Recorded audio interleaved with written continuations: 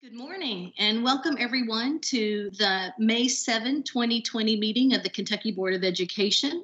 I'd like to call the meeting to order. Before we have a roll call, I have a few quick announcements. First, welcome back to everyone, all those present in the session today, as well as those who will be viewing our work remotely. Thank you for joining us. To my colleagues on the board, it is a delight to see your Brady Bunch squares this morning. I'm glad you're here. I'm glad you're back. I also wanted to mention special thanks to Senator David Karam for his second stint on the Kentucky Board of Education. I miss him already. I know we all do. And I just want to offer a special thank you to David, if by chance he's listening to us this morning, for the service. When we needed him the most, he stepped up and he was here to support our work. So thank you, and we will miss you. I also heard happy birthday wishes in order for Lee Todd, and you might not know, but over the last week or so for our own interim commissioner, Kevin Brown. So a lot of things happening there.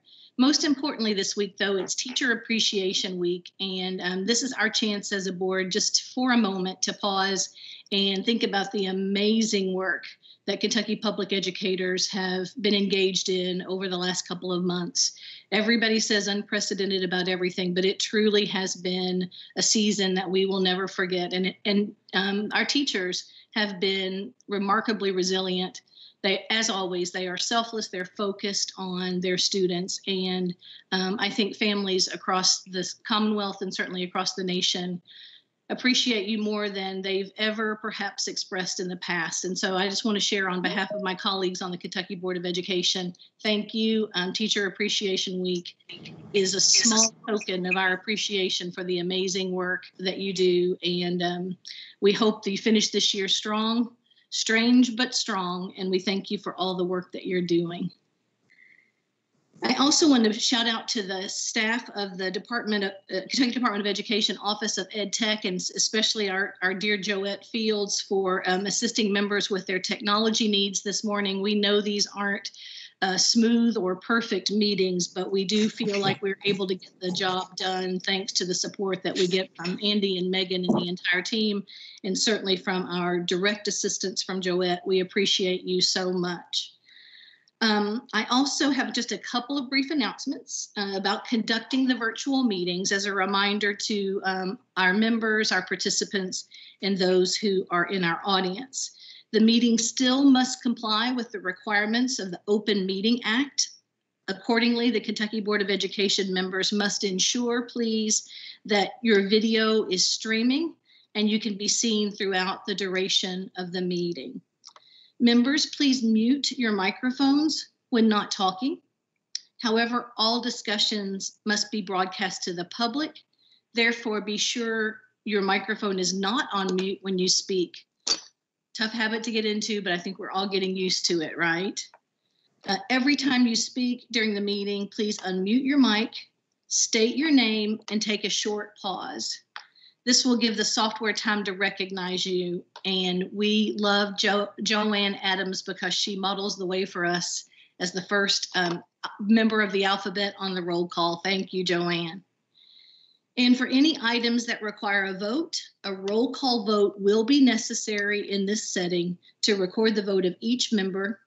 At that time, the member should state his or her name, pause, and then state, "I vote," and then your response. Lastly, members, if you would silence or turn off other electronic devices that may cause disruption to your sound feed. I think I've covered those housekeeping details. It is a pleasure to see you this morning and excited to get this business underway. So I'll turn it over to Jennifer and ask her for this morning's roll call, please. Absolutely. Good morning, everyone. Joanne Adams. Joanne Adams. I am present. See, excellent. Thank you. Claire Batt. Claire Batt. I am present. Holly Bloodworth. Holly Bloodworth. I am present. Mike Bowling. Mike Bowling. I'm present. Alvis Johnson.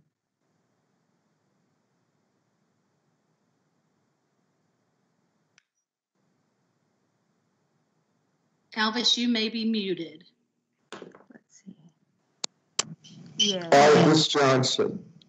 I am present. perfect. Perfect. Patrice McCrary. Patrice McCrary. I am present. Good morning. Cody Polly Johnson. Cody Polly Johnson. Good morning. I'm present. Sharon Porter Robinson. Sharon Porter Robinson. I am present. Lee Todd. Lee Todd, I am present. And Lou Young. Good morning. This is Lou Young, and I am present. Excellent. Chair, you have a quorum. Excellent. Thank you again for being here. The first item on our agenda is an overview of the commissioner search from our partners from Greenwood, Asher and Associates.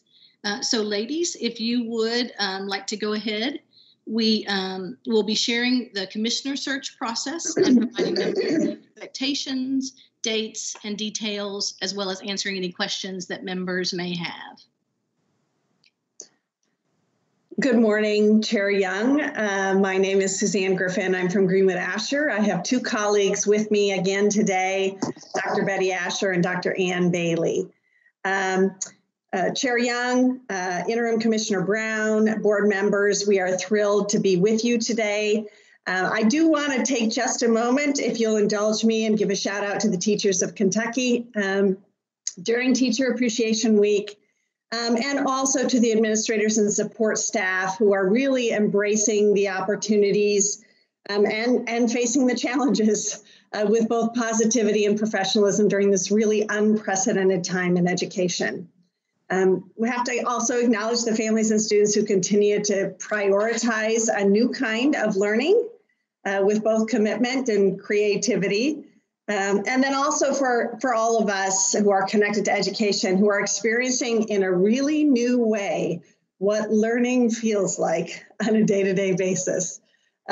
So when I think about my experience in education and how different it is today from that, and how as we move forward, we're going to need leaders who are truly visionary and creative and bold. This is your search for a commissioner is really very timely. I'm just going to talk you through briefly what we hope to accomplish today, and then just ask you what else would need to happen at this meeting for you to feel as though it was a real success. We are going to provide you with an update on the work that we've done so far so that you're aware of what has been done on your behalf already. We will go through the search process and review each of the meetings that we'll be holding with the board and what we hope to accomplish at those meetings. We'll also spend a little bit of time talking about how you can help us and how people who might be watching can help us identify people who they think would be a strong match for this position and how they can let us know who those individuals are and nominate them potentially for the position. And then we'll gather any additional thoughts you may have after you have had a little time to think about what you may be looking for in a commissioner. If we were to accomplish all that today, what else would need to happen at this meeting for you all to feel it was a success? Anything in addition? I would invite the board members, if anyone has any feedback for Suzanne this morning, just unmute and share that with her if you want to guide any additional direction for the conversation.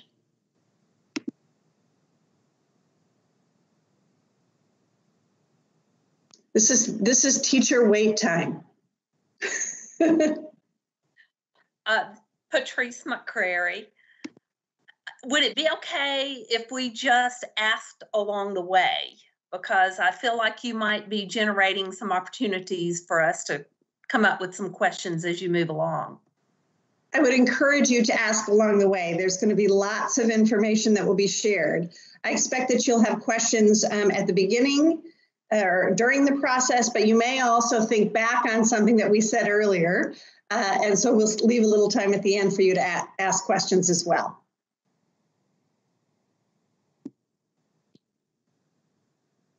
Excellent. I think that's good direction, Suzanne. So jump right in, and thank you, Patrice.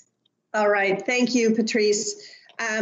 Hearing no other questions, we'll move forward and let you ask questions during the process.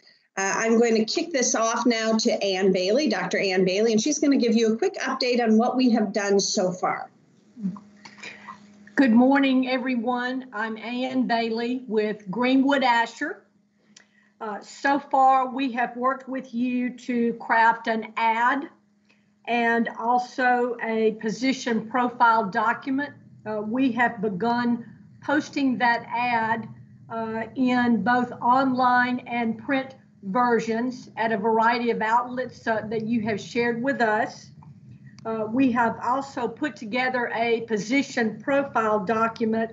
This document is about 10 pages long. It is what we call a marketing piece. It gives us an opportunity to showcase your state, to provide information about your organization, and also about the position itself. It also includes the characteristics that the board indicated would be important for the next commissioner. And we take that document and we begin to share that throughout the market with prospects and sources, and give everyone an opportunity to become familiar with the opportunity. And if you look at the very last page of the document, it will give you some information about how to make a nomination, and in particular about what consists of an application. Contact information for Betty Asher, Suzanne Griffin, and myself is on there. And an application consists of a cover letter where the candidate is going to connect his or her skills to what is asked for, along with a CV, resume document, and then a confidential list of 5 references. And we will review that. If you have a nomination, please feel free to email the name of that individual to Betty, Suzanne, or me. We will be delighted to reach out to that individual. We have spent the last week reaching out to nominations we have received so far, and we'll continue to have calls with those individuals and begin to watch the pool build. Board members, we will give you access about 2 weeks before we get back together to review the pool, so that you will have time to review the applications. I will call each of you. We will give you the link. We will give you a unique password, and you will be able to go in and review all of the applications before we get back together as a group. I'll be delighted to answer any questions anyone has about the process so far. Thank you, Ann. And for the board members, just a reminder that you can see all of the documents that Ann just mentioned in the portal under item 3A, if there's any of those that you haven't yet seen or want to see more closely. Questions for Ann? This is Claire Batt. I had a quick question. In looking at the numbers of applicants that you're receiving at this point in the search, do you feel that we're getting a good number and quality applicants? It's still early, and at this point, most of what we have received is what we call ad response applications. The real recruiting is beginning now, and as we move closer to getting back to you in about a month, the pool will build, and those individuals that we have recruited will be in there for you. But right now, it's primarily ad response. Well, board member Betts, one of the things that often happens is people take a little bit of time to look at the marketing materials. They take a little bit of time to talk to their family about the opportunity. They might call us back with some questions that they may have.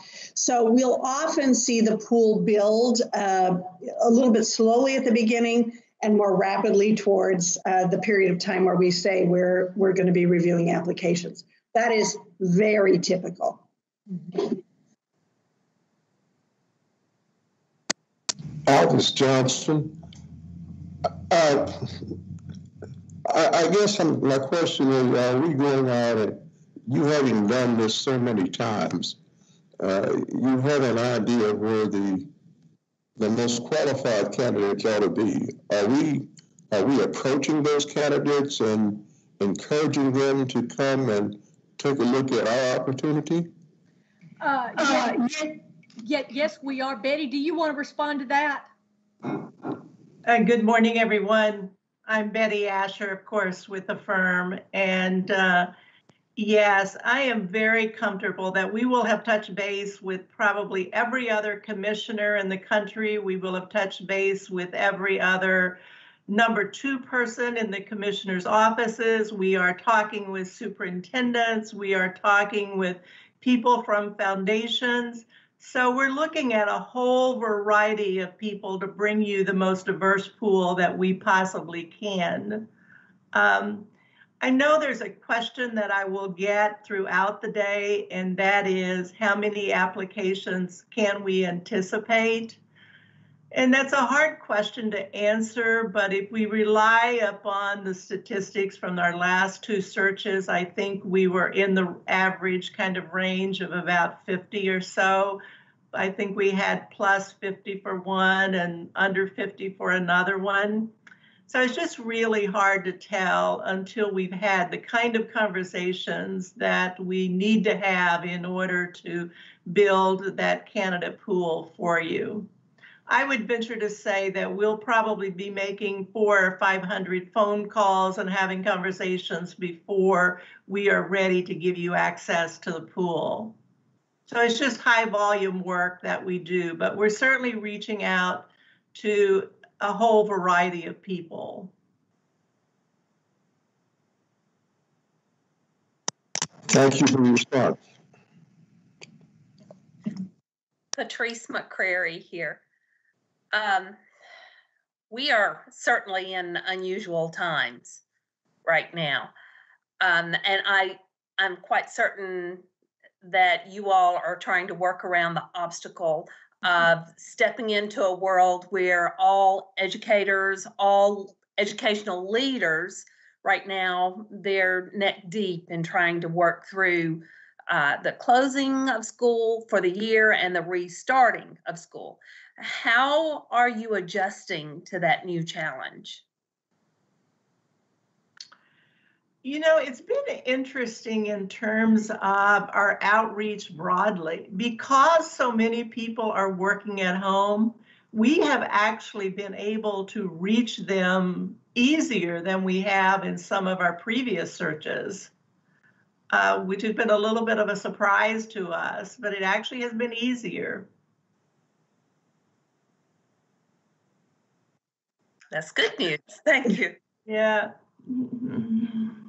So this is Sharon Robinson. I just wanted to follow up on that previous question and just ask, are people tending to be interested in new opportunities, or are they pretty much heads down trying to deal with their present responsibilities? It seems that this is a very different time to be offering a new challenge to folks who've shown the ability to step up to challenges. Sharon, it is a combination of both. Mm-hmm. We certainly are talking with people who are feeling very loyal and very overwhelmed with their work, and they're just not in a position to look at a new opportunity right now. But by the same token, we have so far generated a great deal of interest as well. Yeah, and if I can just add, I to build on what Betty has said, it's a little bit different sort of environment in the sense that everybody is dealing with the challenge. So in cases where we have leaders who might have a unique challenge in their district or in their state, they may say, I just can't leave at this point in time. But most of our leaders are going to be stepping into the exact same challenge that they're leaving, in the sense of having to figure out how to deal with the after effects of the pandemic, as well as what may come in the future. So I think it's a little bit different. There is certainly some places where people just feel I can't transition right now, but many of them are saying, this could be our new normal. And so I need to continue to look at opportunities that may present themselves where I can use my skills in a unique way. Mm-hmm. And Sharon, one other point I often make with candidates is, timing is never precisely right when you look at a new opportunity. There's always a new project that you would like to be able to complete. There's a daughter that you have in high school. So they just sort of have to assess all of that and decide whether or not they're going to, take the risk and give you an opportunity to take a look at them.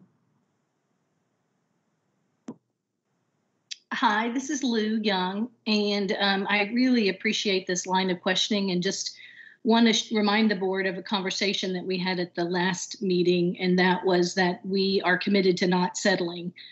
So as we really track these application data and trust in Betty and Suzanne and the team to know that we in fact have a better than viable, a really good pool of applicants.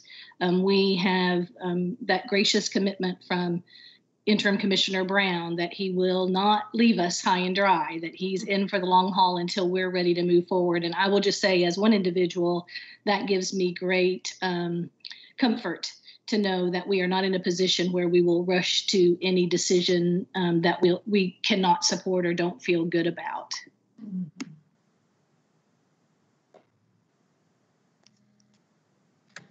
Before we go on, this is Claire Batt. I'd just like to ask you one more question. And I appreciate what Lou's just said about Commissioner Brown being willing to stand in for us.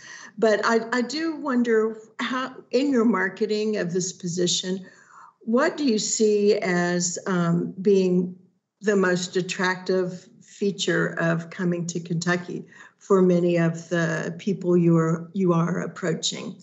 I just sort of would like to get a feel for what your marketing strategy is.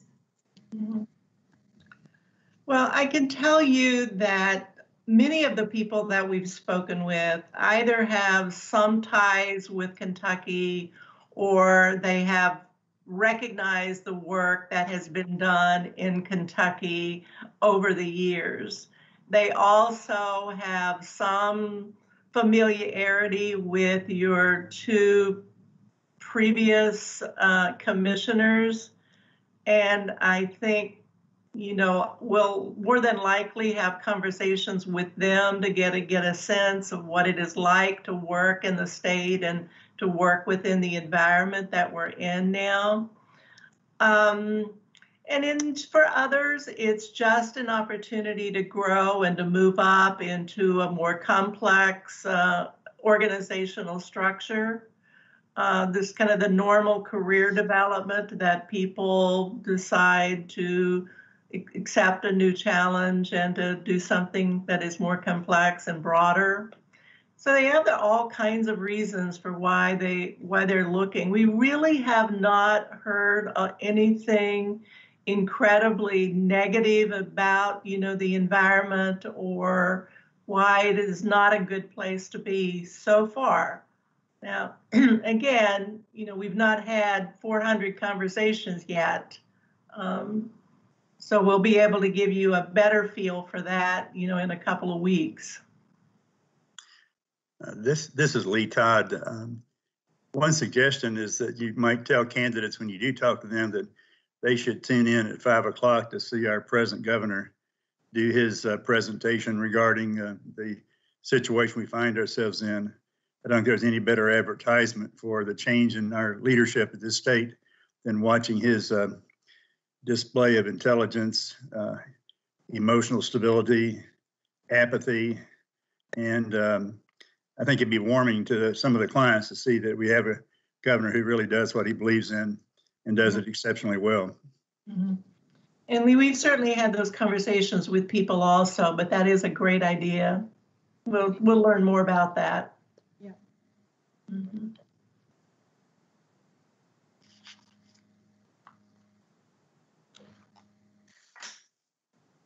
So everyone, are you ready for me to talk a little bit and walk us through what we can expect over the next couple of months? And yes, please feel free to interrupt me at any time and ask any question as we're going through this. But what I'm going to do is walk us through basically the same process that we've used for the last two searchers when Pruitt and Holliday were selected. I think it's a pretty efficient process for you, and I can definitely assure you it works. For some of you, you will be very familiar with the process, but for others of you, it might be something new. So I do want you to feel very comfortable and stop me at any time if you want more information. I'm going to talk with you a little bit about each of our next meetings and what we're going to expect. But please know that before each of those meetings, we will get you ready. If you have any questions or if there's a task to be done in preparation for that meeting, we're going to give you plenty of time so that you will know exactly what to do. As you know, based upon the planning work that we've already done, we are now into that heavy recruiting phase. Trying to seek those candidates for you who best match what it is you're looking for. So for the next 2 or 3 weeks, we're going to be in a little bit of a silent phase with you. You're not going to hear much from us, but I want to assure you that this is the time when we are on the telephone talking with all of those people around the country, trying to get them interested in the opportunity. And what we're going to do in about 2 or 3 weeks, we will call each of you individually. And the purpose of that call will be to give you access to the application files. Now, for each candidate, we're going to be asking for 3 documents. You know, the typical curriculum vitae, resume, whatever you want to call it. A cover letter, and just be prepared. You will see some good ones and you will see some bad ones. And we will be asking for a few references, give you a feel for, you know, some of the people whom you may know if you look at their reference list, for example. Now, we're not doing any reference calling at this time, but we're just simply asking for names. And as soon as we get through that, that is when your work begins. What we'll be asking you to do is to take a look at each of those applications and just figure out which of those candidates rise to the top for you. We're going to give you also a sheet that if you want to take your notes on, that looks at all of the traits and the dispositions that you worked out with former Commissioner Will Hoyt a few weeks ago. And while you're not going to be able to check every box on that chart by any means, because some of those are hard to quantify, especially just from reading a particular resume, but I think it will give you a feel for how you feel, whether or not they meet that particular trait. What I often recommend to reviewers is that your goal is to try to identify those who rise to the top for you. And you might want to put them in what I call 3 buckets. You know, make yourself an A list, meaning These are the candidates whom I think would best match as Kentucky's new commissioner. And then here is a B list. I really like these candidates also, but they may not necessarily rise to the top.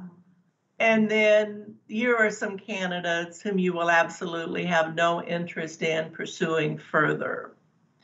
But do your best review of all of the applications. And then in our next meeting, this is what we call the prospect review meeting, and we'll work with you in the format that is most comfortable with you. And we will at that time give you an opportunity to share anything that you want to know about any of those particular candidates.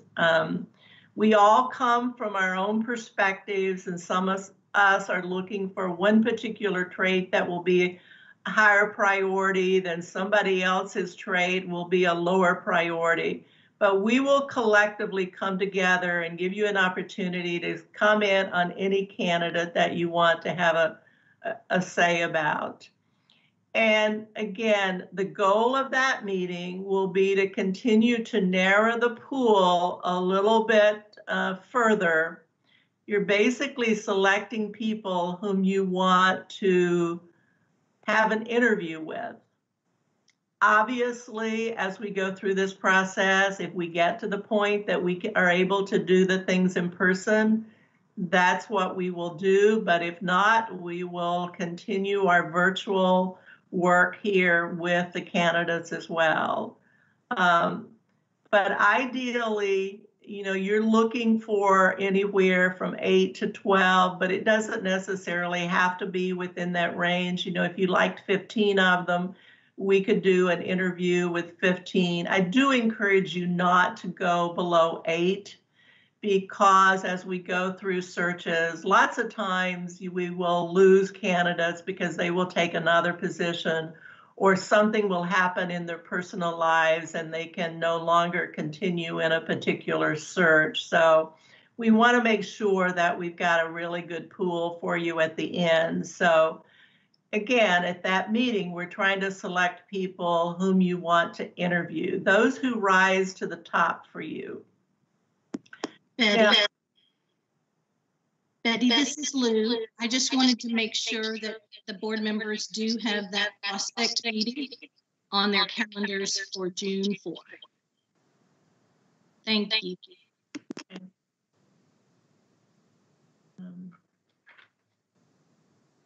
If we do this, we need to do it electronically. We have a way to do some electronic polling for you also. So we'll be able to make some really fast and efficient decisions. Many of those of you who have been in the classroom, you've used clickers before, and so we'll use the electronic version of clickers in order for us to be able to do polling. And we'll quickly be able to decide upon that 8 or 10 group that will rise to the top for you. Then also notice on that schedule, we have set aside 2 full days to conduct those interviews. They will be long days for you and they will be tiring days, but I really believe that you will enjoy an opportunity to have that conversation with a smaller group of people. We will work with you at that particular time in order to decide upon what questions you want to pose to them. As you know, we need to be asking all of the candidates the same questions in the spirit of fairness. It doesn't mean you can't ask follow-up questions and et cetera, but we will work with you at that time to help you decide upon the questions that you want to pose to them. Coming out of those interviews, again, we are continuing to narrow our pool to a smaller group. I will ask you, which of these candidates do you continue to have an interest in? Those are the candidates whom we will move to the whole vetting process. The vetting process is a very important phase of the search. We do what we call 360-degree referencing. By that time, the candidates know that they're a serious candidate. So they give us written permission to make reference calls, and we ask them to revise their list so that we have 3 supervisors, we have 3 peers, and we have 3 direct reports. And we ask for permission to go off their list as well as on their list.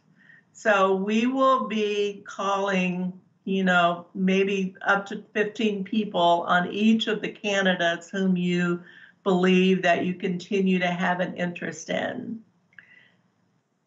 Our next meeting, which is on your schedule, is what we call the reference feedback meeting, and that's where we're going to share with you everything that we have learned about the candidates. Now, this is a really important meeting because it is the meeting then where you really are going to decide upon the candidates whom you are going to bring forward in a quasi-public setting and, maybe take them out to the restaurant for dinner, have an opportunity to invite their partners with them. And before you do your final interview with those 3 or 4 candidates or 2, however many you select, you will have an opportunity to get to know them in an informal kind of setting, as well as a more formal setting the next day. We'll generally kind of break you up, into a really small group of people so you can have an intimate conversation over the dinner table. So I think seeing them with their partners in a social setting will be really important to you as well. And then you will do your final interviews and make your decisions. So that is really the process. Now let me stop there and let me see which of these phases that you might have particular questions about.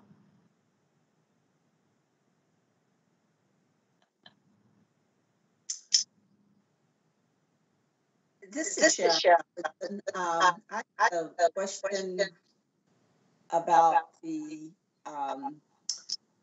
candidate criteria, the academic credentials, leadership and vision, management support. What I'm not seeing, it's implied but not explicit, decision making. And I think that our recent experience with leadership and decision making, hearing from all perspectives, but also what are the primary principles of decision making? What are the load-bearing beams in the decision making process used by the candidate? That would be of interest to me. And if we ask it of one, it's something I just want to mention so that it's in our thinking as an aspect of problem solving or delegation, or I just would like that explicitly to be something that we think about. Sharon, that is also a wonderful interview question as well. So as you're going through reading the resumes and as you think about what's really important to each of you, would you sort of set aside a question like that so that we can talk about it and make sure that it's a question that we pose during the interview phase? Don't forget that. Just make your little notes on the side about this is a really important thing I want to probe the candidate about.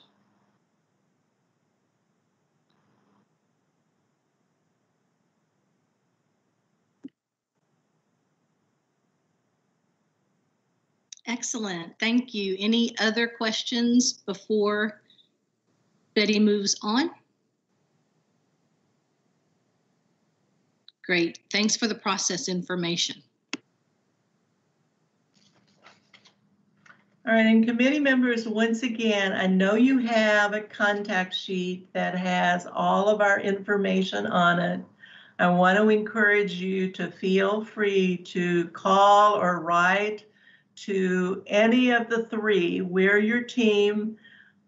Everything I know about your search, my colleagues are going to know as well. Everything they know, I'm going to know. So reach out to us very comfortably at any hour of the day for any question that you might have. But I want to leave you with one other thing that we kind of went over quickly, and that is our position profile will be posted on your department's website. And of course, as I said, we will be sharing it broadly across the country and across Kentucky. So lots of people will have it, and in it, it tells them exactly how to go about the application and who to contact if they have a particular interest or if they want to make a nomination. And I know that many of you have people in mind also whom you think we ought to reach out to. So I want you to put your thinking caps on and make those recommendations to us as well. You know, you represent the state, you are involved at the national level in various organizations. And as Chair Young reminded us earlier, don't set your sights low. You know, sometimes people will say, oh, I would love to have Mary Smith, but she would never come to Kentucky. Don't do that. Send us Mary Smith's name, and we take no easily. And as I said, 90% of the people we call say no to us, but sometimes we get those surprises. So don't set your sights low, but think about who you would like to have us reach out to and share those names with us.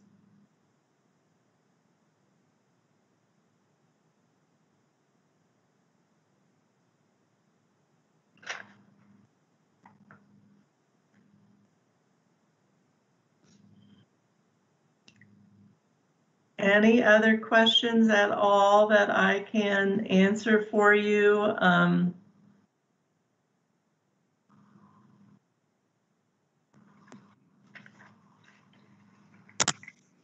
Ms. Asher, August Johnson, thank you, and to congratulate you. You have done a great job putting together, I think, a great process. So if we can follow that process, I think we'll definitely get a quality candidate. So again, I appreciate the effort you all have put into that. All right, well, thank you much. We're going to do our very best here to find you the best possible commissioner. So Betty, I know we were going to ask for our team to share any direction about the commissioner search, but I don't want to rush you and your team. Is there anything else that you would like to share?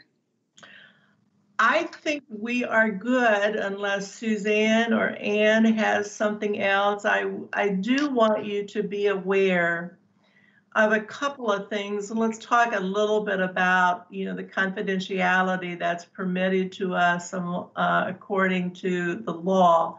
But we do promise our candidates that, you know, their names will not be leaked until they become what we call a finalist, but one of those 3 or 4 people. And we also would like to ask you to make sure that, you know, we have kind of one spokesperson for the search, and to let that be generally our chair here. It just gets messy if we all talk about where we are and what we're doing and that sort of thing. So if you get any official inquiries, please direct those to your chair as well, and we will work with her if she needs to, and the staff will work with her to respond appropriately. Thank you. And you ladies will be around while we continue this discussion for a bit, right? You bet. Sure. Thank you guys so much. And I would like to invite Kevin and Todd to step in and join the conversation. I think we had some points to make around communication as well as confidentiality. So Kevin, if I could, I'd like to turn it over to you. Yeah, and Todd, why don't you just go ahead and give us the guidelines from the legal perspective that was just mentioned by Ms. Asher. Sure. Good morning, everyone. As Ms. Asher mentioned, ensuring the confidentiality of applicants is obviously key to attracting the most qualified applicants to the pool. There are individuals who will want to be assured that if they are not the ones who receive the job or considered to be finalists, that their identity will not be made public that they applied for this position. So the Open Records Act actually gives us some flexibility. There are opinions that indicate that applicants for positions of non-successful candidates, those are exempt from production under the Open Records Act. So if we were to receive a request for application materials from individuals who are ultimately not selected for the position, we would not make those public. We would not turn them over. Your board policies provide that the board chair is the spokesperson on behalf of the board. So we would encourage you that if you were to be contacted by anyone, whether it is the media or anyone else, that you just refer those matters to Dr. Young as the board chair, and she can work with our communications staff, Tony Constatman and her staff, to respond to any inquiries that we receive. We do that, again, in the interest of protecting the confidentiality of applicants who ultimately are not selected, and that level of confidentiality that Betty and her team are able to assure those applicants allows them to attract more individuals to the pool. And in addition, Tony, if you're on, we're going to also do a press release through the department, of course, using the team we have here, just to dovetail in with what Greenwood Asher is doing in the various publications, and just to utilize all of the communication networks and organizations, and all the leadership here in the state has the same information at the same time.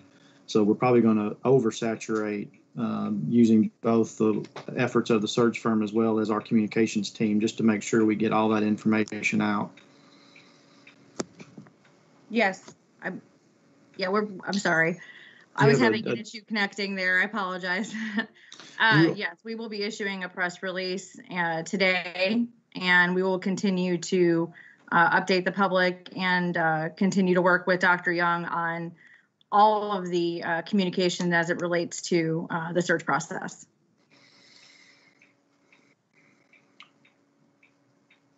And just as a housekeeping matter, Chair Young, the MOA that I'm on for the interim commissioner is technically up on June 30, but we are taking KDE staff working with JCPS staff to get an extension of that. It looks like obviously that will be necessary. So, and I've had conversation with Jefferson, the board chair, and Superintendent Polio to make sure they know that that is on its way.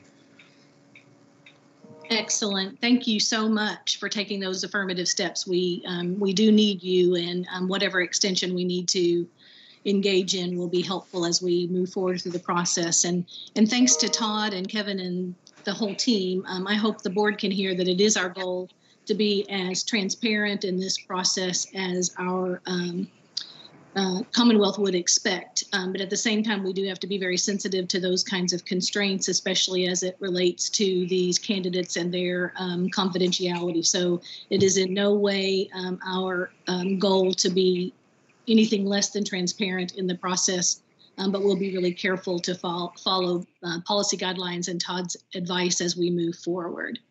Do any other board members have questions for Kevin, Todd, and/or the Greenwood Asher team?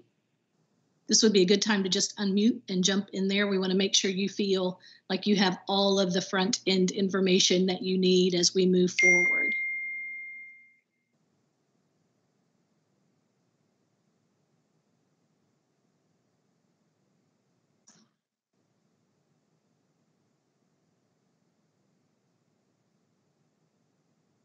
All right. Hearing none. All right, thank you so much to the board, to our partners from Greenwood Asher, and to our team in Commissioner Brown's office for the information, and thanks to the board members for the commitment that you're making to of your personal time and expertise as we make this extremely important decision. And I did hear from Jennifer that Joette will be putting all of these dates on our KBE Outlook calendars so that you'll have all of this information ready. And I think that's everything we wanted to handle here. So ladies, thank you again so much. We appreciate your advice and direction and expertise. Look forward to seeing you again in a few weeks. Okay, thank you. Thank you very much.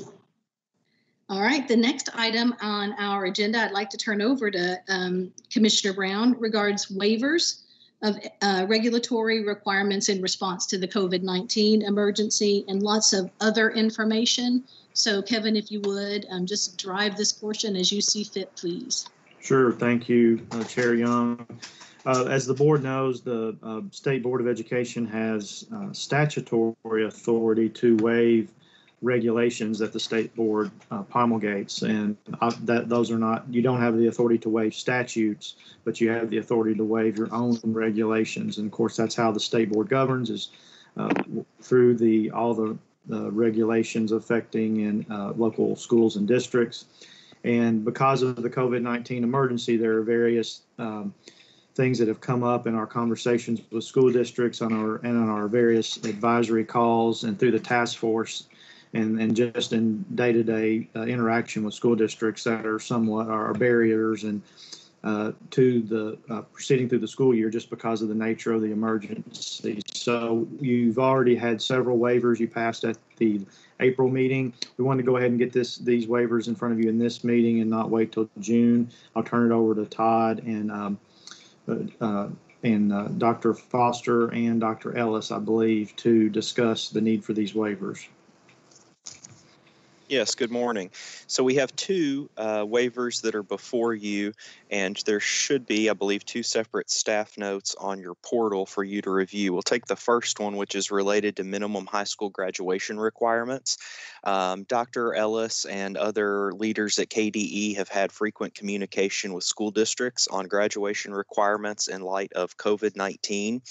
And most school districts are able to meet the state minimum high school graduation requirements that are set forth. However, we did receive two waivers from Fayette and Jefferson counties requesting a little bit of relief from the minimum high school graduation requirements. And in essence, what they are requesting is that the state board waive the requirements for electives for a very limited population of students. Those are students who are, yes. Just to clarify, was that Fayette and Jessamine? Fayette and Jessamine, yes. Okay, thank you. Yeah. They requested these waivers for the population of students who are in alternative programs who otherwise may not be able to meet the minimum high school graduation requirements. I'll turn it over to Dr. Ellis for her to discuss that a little bit further. Good morning. So just as Todd spoke, and you all know, we had the conversation with all of our school districts and advisories and superintendents, just encouraging them to look at their local requirements, and then also if it was necessary for certain populations of students to not be able to fulfill the electives due to connectivity or accessibility. That is what we ask. And we did, as Todd mentioned, only had two requests, and that is for a very specific population of students. And one of them is for students who are between the ages of 18 and 20, who are trying to complete who are seniors and complete their requirements. And so that's basically what they had requested. They were very thorough and asked lots of questions to really understand what they were asking for a waiver, and really considered all of their students' situations, which I appreciated. But both were caused from the superintendent webcast that Kevin and all of our team host pretty much almost every week, and as well as from the Principal Advisory Council. That's where the questions stem from, but only the two were actually submitted. And Dr. Young, you will see in the Commissioner's recommendation section of the staff note, the waiver that is recommended by the Commissioner. It's very limited.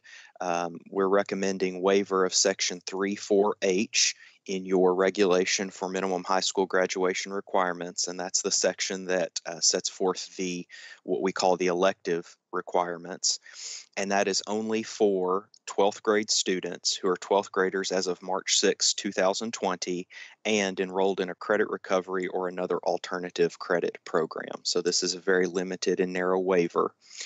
You'll see in the second paragraph there under the Commissioner's recommendation that we're also recommending the board grant the Commissioner the authority to grant the same waiver to other districts if they make that request by letter, so that if other districts run into this situation prior to graduation, they can make and receive that, make the request for that waiver and receive it without the board having to come back and meet again.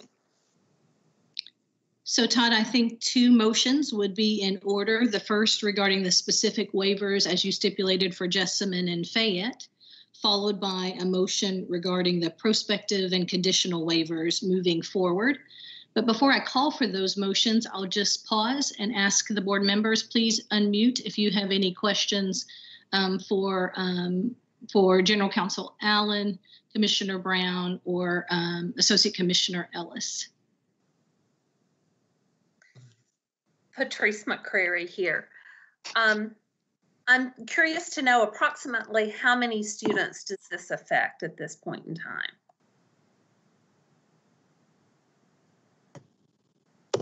Patrice, I am not exactly sure. I don't have the exact number. I know it was a very small population, and specifically for those who are in the alternative credit, programs.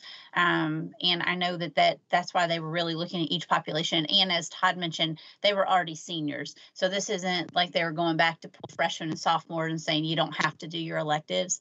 And they do know that they had to complete the core credits with English language arts, mathematics, science, social studies, visual performing arts, PE, and health. So all those are still fulfilled. It would just be those 7 additional electives. So I'm not exactly sure of the number. Todd, do you have that in front of you? Because I did not pull that for this. I apologize. We can get that to you though.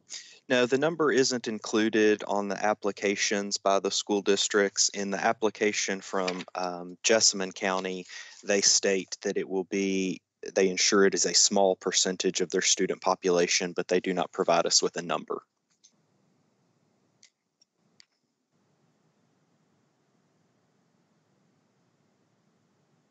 Other questions?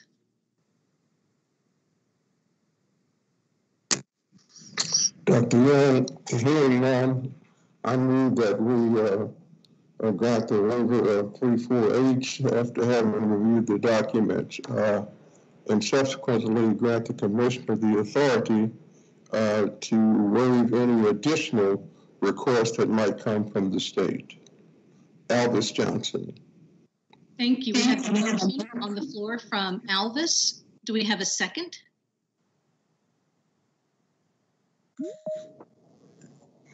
I second it. Mike Bowling. I think I have a second from Lee and a third from Mike. Thank you. Any discussion, any further discussion before we call for a roll call vote? Thank you. Hearing none. Jennifer, if you would please call the roll. Absolutely. And as a reminder, don't forget to state your name and then pause. Joanne Adams. Joanne Adams. I vote yes. Claire Batt. Claire Batt. I vote yes. Holly Bloodworth. Oh, Holly Bloodworth. I vote yes. Mike Bowling.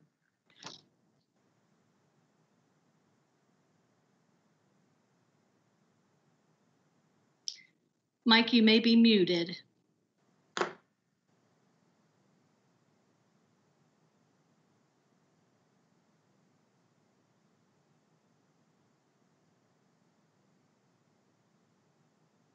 Okay, we'll move on. Alvis Johnson.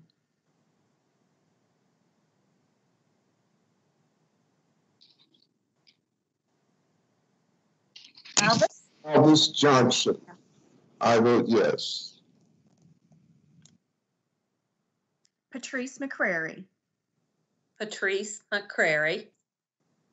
I vote yes.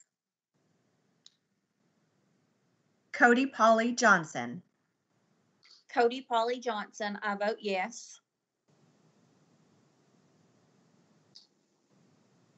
Sharon Porter Robinson. Sharon Porter Robinson. I vote yes. Lee Todd.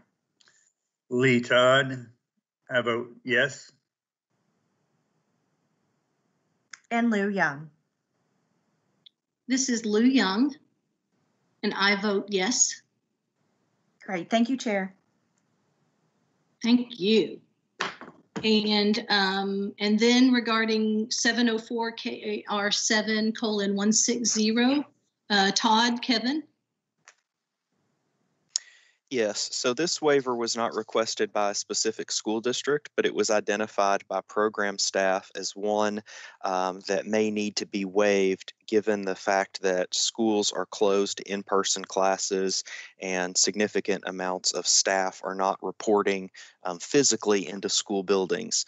704 KAR 7:160 is the state board's regulation around the use of physical restraint and seclusion in public schools.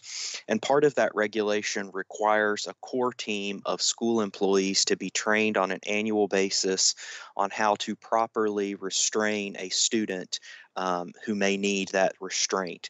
I will turn it over to Dr. Foster to discuss the requirements more specifically around training and how this was identified for waiver. Good morning. I think Todd did a great job of summing that up. This waiver request is just through June of 2021. And part of the restraint and seclusion training is the face-to-face training where they're actually learning how to restrain a child. And so due to the situation with COVID-19, it is not safe to have that part as the training. So we are asking for a waiver for people who have already completed everything else in the training since January 1 of 2019 successfully. So just keep in mind, this would just be a waiver of the face-to-face part of the training through June 30th, 2021. And the program staff in my office just felt like this is something that we needed to recommend to you all, considering the situation that we're currently in, and this would provide some relief to districts. And just as a note, the board promulgated this regulation obviously for the health and safety of students who are in schools. There are limited circumstances when a child cannot be de-escalated. The restraint and seclusion regulation provides that before restraint is utilized, that positive behavior intervention be used where appropriate to try to de-escalate the student prior to restraint. I will also note that the face-to-face training, the hands-on training that Kelly is talking about, is only being recommended for waiver for school staff who have had that in previous years, so that no school staff would be performing a hands-on restraint having not previously had the hands-on face-to-face training in the past. This just waives the requirement for them to be retrained hands-on and face-to-face for this year. Is that correct, Kelly? Yes. Having said that, Albus Johnson, having said that, no new staff that will be hired, should we be able to go back physically to school, would be able to perform this restraint. Is that correct? I think you asked if new staff were hired would be able to provide the restraint. So no, if you have not received the training, new staff would not be able, if we go back to school with face-to-face classes at some point for the 2021 school year, new staff would not be able to participate or actually, serve as someone who is able to do the restraint there at the school. They would not be able to do that because they've not received the full training. I would just add that we obviously will continue as we get close to the beginning of next school year. We will we're in constant contact anyway with Department of Public Health and the governor's office. And of course, as we have the Healthy at Work and we continue on, and we will have a Healthy at School plan. There may be situations the public health requirements may ease up a little bit to permit some types of one-on-one training or that type of thing. And so we're going to be monitoring that. And so to the extent that trainings could continue, if social distancing is eased in a work or school environment for staff, then of course we're going to be communicating that to districts so that they can get that training when it's safe to do so. This is Allison Sloan. As a teacher of students with special needs, especially emotional and behavior disorders, I am trained in the restraints and have been for several years. So thinking about the safety of people going through training as we move forward and going back to school, possibly face-to-face school, I think this is something that we'll have to consider in those discussions of how school will look for those students that have previously needed restraints because of harming themselves or others. We know we don't like to use those unless absolutely necessary, but that's something we may want to consider also when looking at being back face-to-face in the classroom, is just the safety of those students and the teachers that would be required to use those restraints.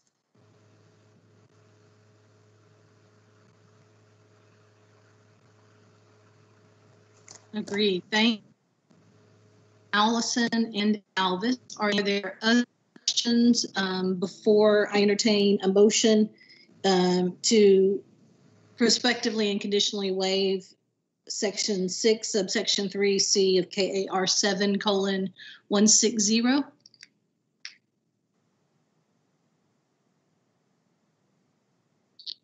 Hearing none, do we have such a motion? Joanne Adams, I so move.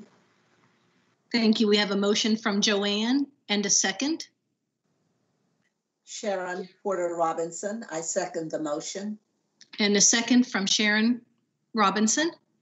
Any further discussion? Hearing none. Jennifer, if you would please call the roll. Joanne Adams. Joanne Adams, my vote is yes. Claire Batt. Claire Batt, I vote yes. Holly Bloodworth. Holly Bloodworth, I vote yes. Mike Bowling. Mike Bowling, I vote yes. And I don't know whether you got my vote in the last motion because my computer cut out for just a minute or so, but I want to record that I voted yes then also, okay? Thank you, Mike. Alvis Johnson. Alvis Johnson, I vote yes. Patrice McCrary. Patrice McCrary, my vote is yes. Cody Polly Johnson. Cody Polly Johnson, I vote yes. Sharon Porter Robinson. Sharon Porter Robinson, I vote yes. Lee Todd. Lee Todd, I vote yes. And Lou Young. This is Lou Young, and I vote yes. Excellent. Thank you, Chair. Thank you. Thank you, everyone. You guys are doing a great job with the time delay. And speaking of time, we are doing really well on our agenda as slated today. So I would like to take a very brief recess for your comfort. If we could take a 10-minute recess, please, and then reconvene at 10:20 Eastern Time. Feel free to turn off your video and mute. Thank you, Megan. We are returning from recess at 10:20. And at this point, the remainder of our agenda will be led by Commissioner Brown and his team, focusing on response to COVID-19 regarding strategic planning, budget, and any other information that they hope to share. So Commissioner Brown, thank you. Thank you. We wanted to give you a little bit of an update. At this meeting, of course, we'll have more details in the June meeting on similar to what we did in the April meeting, office by office. I think that's important to do again, but in the interest of time, today we thought we just want to give you an update from a project management perspective and also a communications perspective. We are running the COVID-19 operation through project management, which means we have deliverables, which means we have interagency conversations, and it's just obviously the best way to do it from a systems approach. And Karen Dodd is our Chief Performance Officer, and she's leading that effort. It's going very well. Before I turn it over to Karen, though, I do want to reiterate something that I've been saying as I'm speaking to various groups. I know the board already knows this, but there was an article in the Wall Street Journal on March 28th that I keep talking about that talks about that many schools and districts around the country have ended the year early, and because remote instruction, and actually the headline in the Wall Street Journal said because remote instruction was too tough. And that should not be lost on us, because Kentucky, and there are other states that are continuing on, but we are not one of the states that we recognize it's tough, but it wasn't too tough for us to tackle through non-traditional instruction. And with knowing that non-traditional instruction is not perfect, and it wasn't designed for this, but I'm really proud of the state and the teachers, the school districts, the boards, the superintendents, to a person, that we have had no complaints when we made this decision, and when the governor made the final decision that we just was not possible to return to in-person classes this school year. Of course, we heard a lot of feedback before that happened, and we needed that type of back and forth. But once that decision was made and that recommendation was made, I have received no complaints from schools and districts, and we know that they are exhausted. And what that means is, in Kentucky, we're going to have the equivalent of a minimum instructional year of 1,062 hours. And yes, there's a little bit of we have some grace built into that, because we're allowing an NTI day to count for 7 hours, as it does in some districts, but not all districts. And of course, we're talking about competency-based instruction in most cases, and it's not a comparison to in-person classes, and so that allowed some districts to shave a few days off their calendar. But the point is, in Kentucky, we decided to continue on with a minimum instructional year using the best platform that we have, and that's NTI. And I think our kids are going to be better for it. And I just wanted to state that again publicly. I've said it to various other groups, and want to make sure the board is aware of that. So having said that, we're now past, that I consider getting districts through the NTI phase. We've offered a lot of guidance on graduation and end of year closeout. How do you bring a child to school to clean out their locker, et cetera? And we've been working with public health. That's kind of phase one, and we're pretty much through phase one as far as offering that guidance. Districts of course, have not yet concluded their years, or some of them haven't.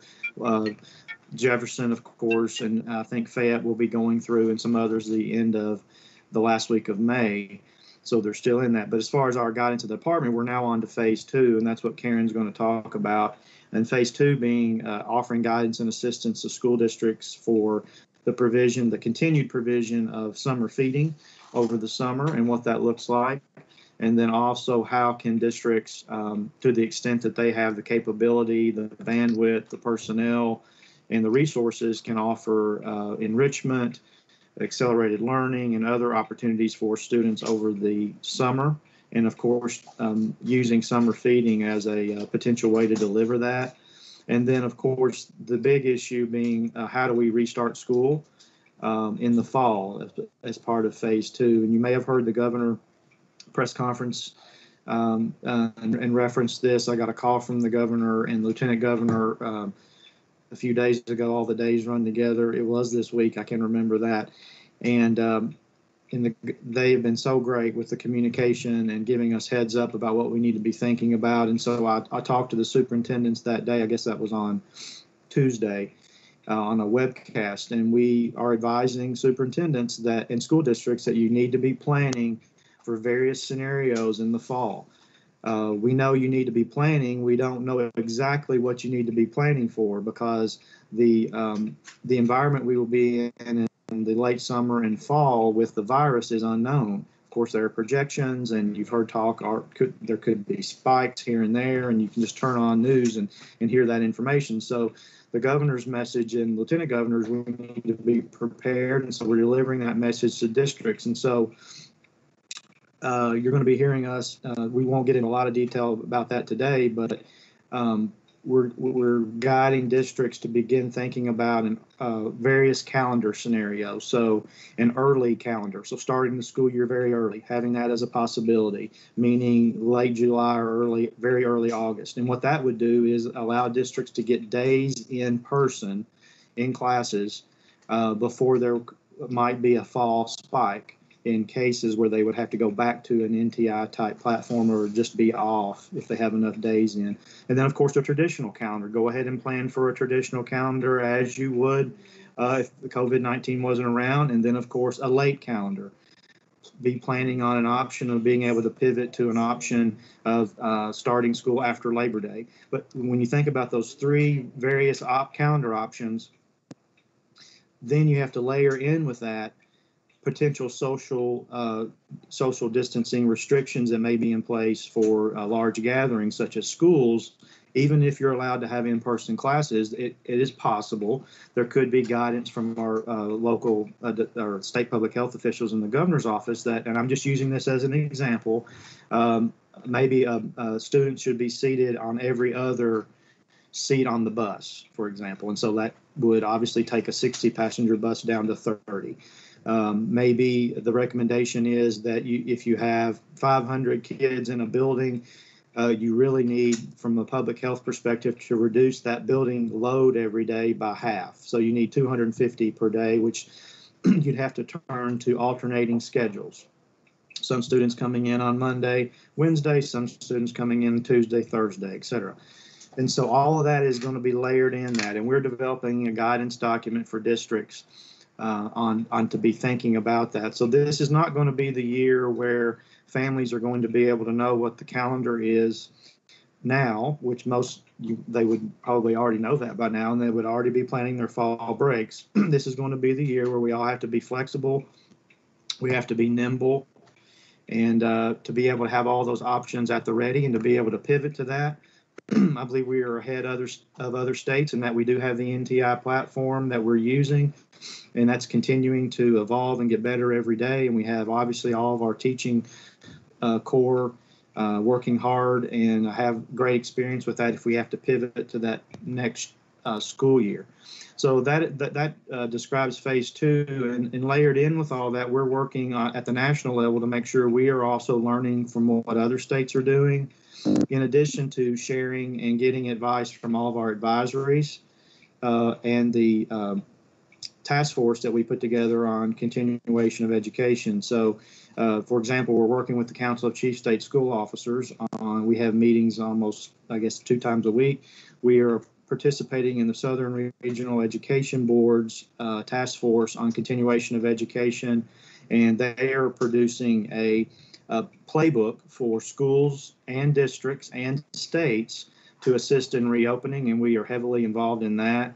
And so a lot of work is going on. For example, I'm also coordinating with Chief State School Officers from the group of Midwest states that Governor Beshear and his team are coordinating with, because those group of states are in a similar situation to Kentucky and been handling it similarly. And those are, I think, Ohio, Indiana, Illinois, Wisconsin, Minnesota. I had a conference or a call one-on-one with the Minnesota chief Tuesday, I believe.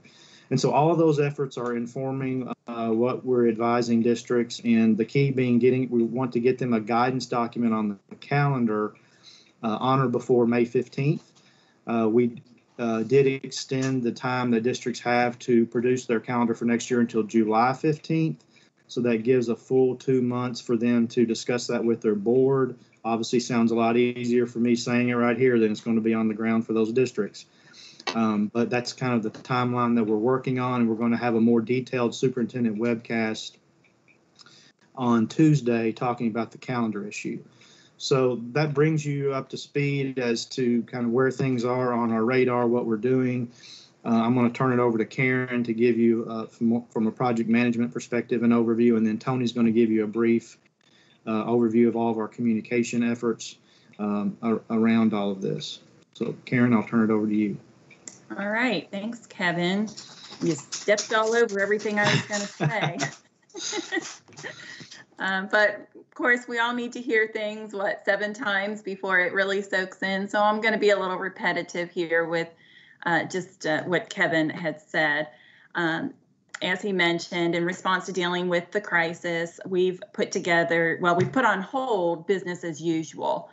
And while our state goals are still incredibly important to everyone in education, the current pandemic requires that we utilize every resource to complete the current school year in the best way possible and begin planning for summer learning and feeding activities, as well as providing guidance for reopening the schools in 2021. So to achieve that, we have made COVID-19 into a project, and that project, as Kevin said, has 2 phases. The first phase consisting of, from a project perspective, we're collecting all the resources. So the resources, guidance, waivers, communications, and any other artifacts that were created or received as the pandemic began. All those items we're collecting in phase 1 that they pertain to closing out the current school year. Then as we move into phase 2, that consists of planning for summer feeding and learning, and as well as planning to reopen school in the fall. So I won't rehash all of that, as Kevin already stated. The project team is being led through the commissioner's office, and it consists of points of contacts from each of the other offices within KDE. The project leadership team meets weekly, and then the full project team, which includes all of the points of contact, also meet on a weekly basis. So those are 2 separate meetings, and then the project leadership team meets with each point of contact individually throughout the week as well. So a lot of contact there, making sure that all the wheels keep turning.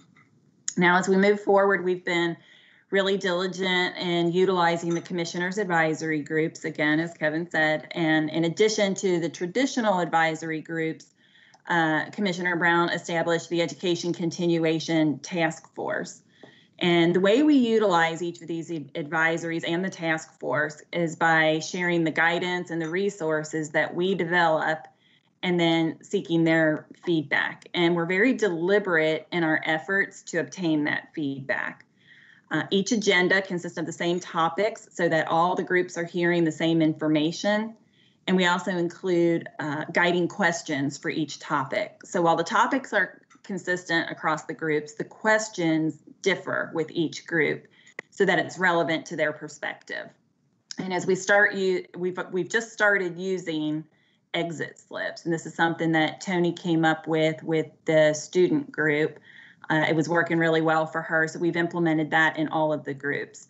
And the exit slip is just a Google form that restates the guiding questions, and then we post a link to the form toward the end of the meeting so that those who haven't had a chance to speak up, or maybe they just need more time to think about the topic, it gives them an opportunity to share their thoughts at the end of the meeting or even after the meeting is ended. This has been working really well, and so from there, I just want to share with you some of the feedback that we've gotten through those exit slips from the various groups. Again, we just started this piece of the process, but we've had several meetings where we've gotten feedback. So first, from the Education Continuation Task Force, this was just held Monday afternoon. And safety was their number one concern, followed by meeting the academic needs of students. Several of the partners mentioned that they're willing and able to provide online and virtual PD utilizing the CARES Act money. Student learning will be challenged due to fatigue on behalf of teachers and students, as well as families having access to materials.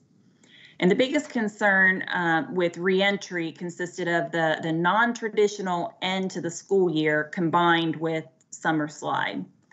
And then the task force also wanted us to keep in mind the need to continue to show our gratitude to teachers and really stay attuned to their fatigue and offer more opportunities for teachers to connect with one another.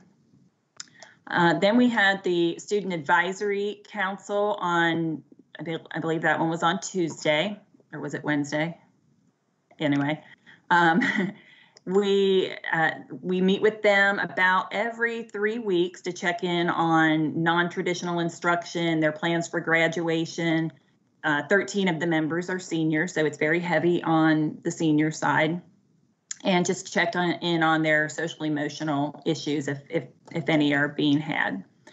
The students are realizing the importance of their voice during the crisis, and they're being really open and honest about how all of this is impacting both their academic life and their home life. They also recognize the need to reach out to one another, and we heard some really great comments about how some of the kids are reaching out to others who they feel have become disengaged socially. And so they've been reaching out to them to bring them back in and engage them again. So that was really fantastic to hear. And then Tony also offered that if any of them wanted to write a column, we could have it published in the Kentucky Teacher. And 2 of those students wrote articles and they have been published. So that was really fantastic as well. Then yesterday we had the local school board members advisory council, and they were asked to think about what concerns them as we move into the re-entry of school. And some of the things that they pointed out were, again, very same things we're really hearing across the board. Students falling behind, students not being ready for transitioning to the next level. So whether that's going on to college or 8th graders moving into high school, whatever level they're at, there's that concern about, are they ready for that transition? And then testing was also brought up, both the testing for the virus, how will that happen as schools reopen, and also determining what kind of testing will there be to determine if students, where they are academically, so that teachers can effectively teach during the school year for kids where they are. And then the additional feedback we heard from them were their desire to be in the discussions that pertain to the spending of the CARES Act money and the need to focus on mental health issues when we reopen. And with that, unless anybody has any questions, I'll go ahead and turn it over to Tony for the communication piece. Tony, before you start, I want to point out that we asked the students the same issues that we had asked the other advisory groups. So we treat the students are young adults, and we treat them as adults. You better eat your Wheaties when you get on the student advisory council, or from my perspective, okay? Because they ask great questions and they're very honest. And then I want to just also the exit slip. We discovered that while we get great feedback from the actual advisory council, and the exit slip started with the students, we found we got some different comments through the exit slips, because it could be maybe a member of the advisory, they weren't comfortable saying something out on the meeting, or it could be that they actually had a little bit more time to think about it. And we've all had that. You're driving away from a meeting and you're like, oh, I wish I would have said that. And so the exit slips we're going to use, as Karen said, in all of our advisories now, because we're finding that adds more substance to what we actually heard and is more complete and accurate, I think, of what the advisory members are thinking. Absolutely. And I'll go ahead and start with there. And I first have to give credit to the exit slips, to the teachers. Obviously, my background was an education reporter for many, many years. And that is how I learned about exit slips, was spending a lot of time in classrooms and learning that exit slips were used to check in with students after an instruction. My husband is a teacher and learned that oftentimes that's how you capture whether they learned or whether they caught on what they were learning in class. So huge shout out to our teachers for teaching me that that's how an effective way to see how things are going. So with that, I am going to share my screen with you. And again, I'm kind of repeating some of the information that you have already heard, but I wanted to kind of put it in a visual way because, again, I know we have a lot of different learners in a different way. So I'm going to go ahead and share my screen. If you can let me know when you see it.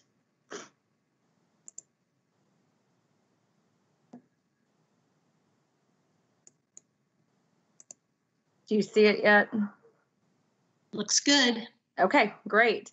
So this is our second update. Thankfully, this is just a month from last time, so it's a little bit shorter than last time.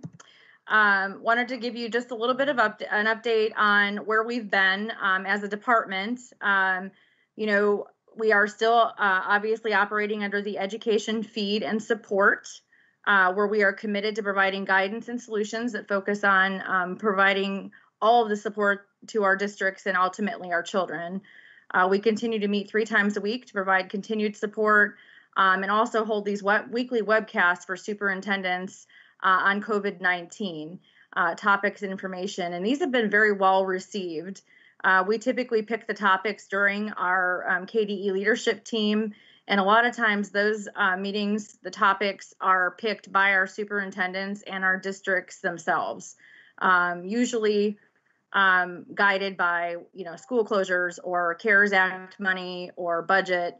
But we've had as many as 600 to 700 people tune in live, which is just unheard of for webcasts. The other thing I wanted to bring up to you is that our March 2020 feeding numbers, and I want to give a shout out to Robin Kinney's office, in particular Lauren Moore's shop. This includes breakfast, lunches, and suppers. The reason we have to report these a little bit later is because districts have until the 15th of each month to provide an update on meals that they have served the previous month. But during the month of March, we served more than 4.6 million meals to 230,000 children. And as you can see, that's our average daily participation. And so I just included a couple of pictures there. You'll see, I believe it's Henderson County, Jefferson County, and then another district there. Just some pictures from our district employees and families receiving meals during this time. We expect to have the April numbers here within the next week, and we will be sure to share those with you. During this time, we provide a lot of time guideline, and I wanted to give guidance, and we'll provide you a little bit with the timeline of that. Since our last update to KDE, we facilitated another call between the superintendents and districts with the governor on April 20th, in which he recommended the cancellation, of course, of in-person classes for the remainder of the 19-20 year. We issued the COVID-19 education continuation plan on the 20th. As Commissioner Brown had mentioned, this was to maximize the COVID-19 the instruction during the pandemic, while also utilizing the NTI to reach the 1062 hours of instruction. And all school districts will have reached those hours of instruction by NTI by the 29th, and Fayette and Jefferson counties will be the last 2 districts to finish. We also, through Rob Akers' shop, issued a series of waivers to remove barriers to educator preparation, certification, and evaluation created by the COVID emergency. And on this slide, you will kind of see what those were, and there's a link to that as well which these were required or allowed for under Senate Bill 177. We also issued, obviously, press releases and stories about all of these things as well. We also issued some timeline and guidance issues related to the class of 2020 graduation alternatives and end-of-year procedures. This was done in conjunction with Dr. Ellis's office. My team worked with Dr. Ellis's office for about a week in conjunction with the Department for Public Health and the governor's office to ensure that the options that we are sharing with our schools and districts and that the questions that we were asking and answering were consistent to keep our schools and our students and families and communities safe during this crisis. These documents, which are linked here, were shared with the public and our superintendents. They provide options and offer different questions that our district should answer and consider when making decisions about what kind of alternative graduation ceremonies they can have and consider, as well as letting students back into buildings to retrieve belongings and return school property. The other guidance that we are about to issue here within the next week or two, we're going to be releasing 2 separate guidance documents, and this is going to be also in conjunction with Robin Kinney's office and Dr. Kelly Foster's office, is in regards to the CARES Act. As you can see there, you've already received some of the information on the number of the amount of money that we are going to be receiving, but we are working on guidance documents for our districts on both the GEAR Fund and ESSER Fund, and we expect to issue the GEAR Fund guidance later this week or early next week, and the ESSER guidance will follow about a week later. The GEAR Fund is going to be a little bit shorter, about 8 to 9 pages, and the ESSER guidance is going to be a little bit longer just because it's a significant more amount of money. We are working to make this as reader friendly and as usable friendly for our districts so that they can find information quickly, because we know that this information is going to be very vital as to how they're going to spend this much needed money as it regards to the COVID-19 crisis. The other guidance that we are prepared to issue here soon is going to be related to the start of the 2021 school year. As Commissioner Brown mentioned, we're asking districts to be as flexible as they can to consider plans for the next year. We've advised districts to plan for multiple scenarios that might occur before and after the start of the year, which includes an early start, perhaps as early as late July, a traditional start, and a late start, perhaps after Labor Day. We've advised superintendents they may want to consider asking their local boards of education to approve multiple calendars to allow for the different scenarios. And we've also, as Commissioner Brown mentioned, that the resumption of these classes might come with a number of changes that will have to be made in interest of safety and health of our students and staff members. And our guidance documents will address these changes. And again, we will work with the Department of Health and the Governor's office to focus on what is best for our students and our staff members. And we are currently preparing these guidance documents, which are expected to be released no later than May 11th. And then a little bit of our communications update. My staff has continued to work around the clock to provide continued support to our schools, districts, and students in a number of ways. As mentioned, we've hosted 4 more special superintendent's webcasts, all on topics related to COVID-19.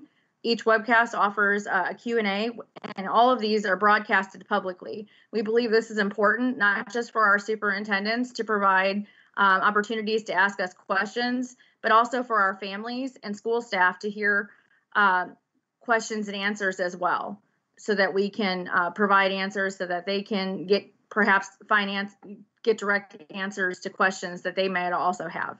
We have published 22 news stories on Kentucky Teacher in the month related to COVID-19 crisis, including a feature story on how teachers from the Kentucky School for the Blind and the Kentucky School for the Deaf personally delivered NTI materials, of course, while social distancing, as you can see here on the right, to families across the state during the week of April 20th. And it was another record-breaking month for Kentucky Teacher. We had almost 160,000 total page views for April. And in just the first 4 months of 2020, we've had more than 400,000 page views, which is more views than we had for all of 2019.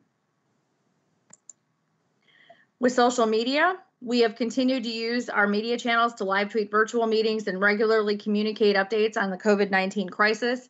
As expected, our metrics on Facebook, Twitter went down slightly in April because we had seen substantial growth in March. The April numbers are still significantly higher than any previous month.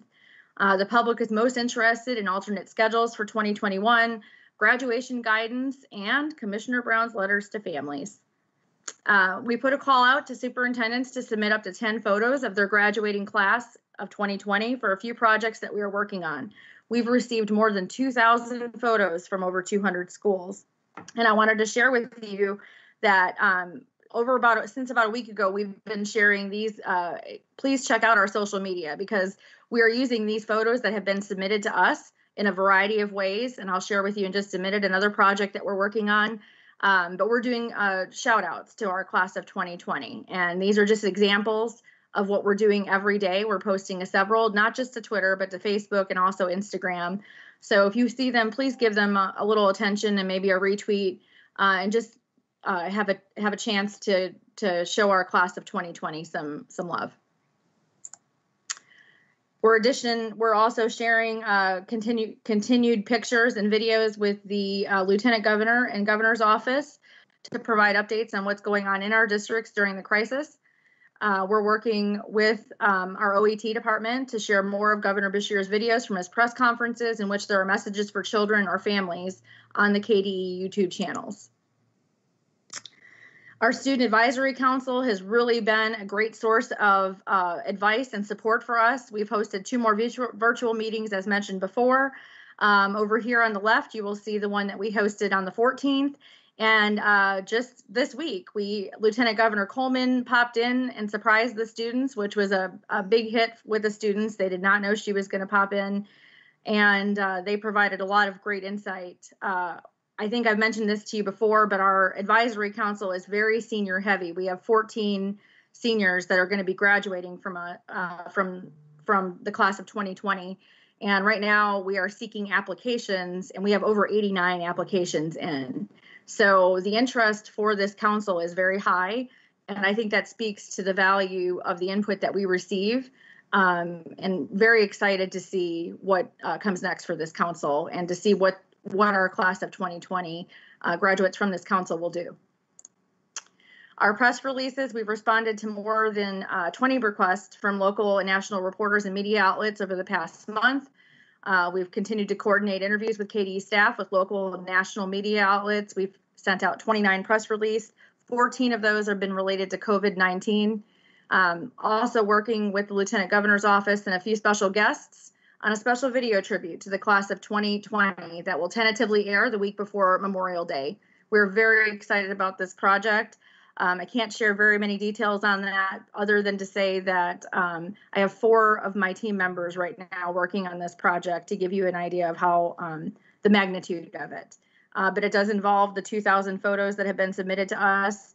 And just to tell you how important it is to recognize our class of 2020. It is a priority of my department, and also those of the KDE leadership team and many of our schools and districts as they graduate. And then also just a reference back to our COVID-19 page that was developed last month. We are continuing to see a lot of hits on this page as people are directed to receive all information from KDE, from our official source of information on COVID-19.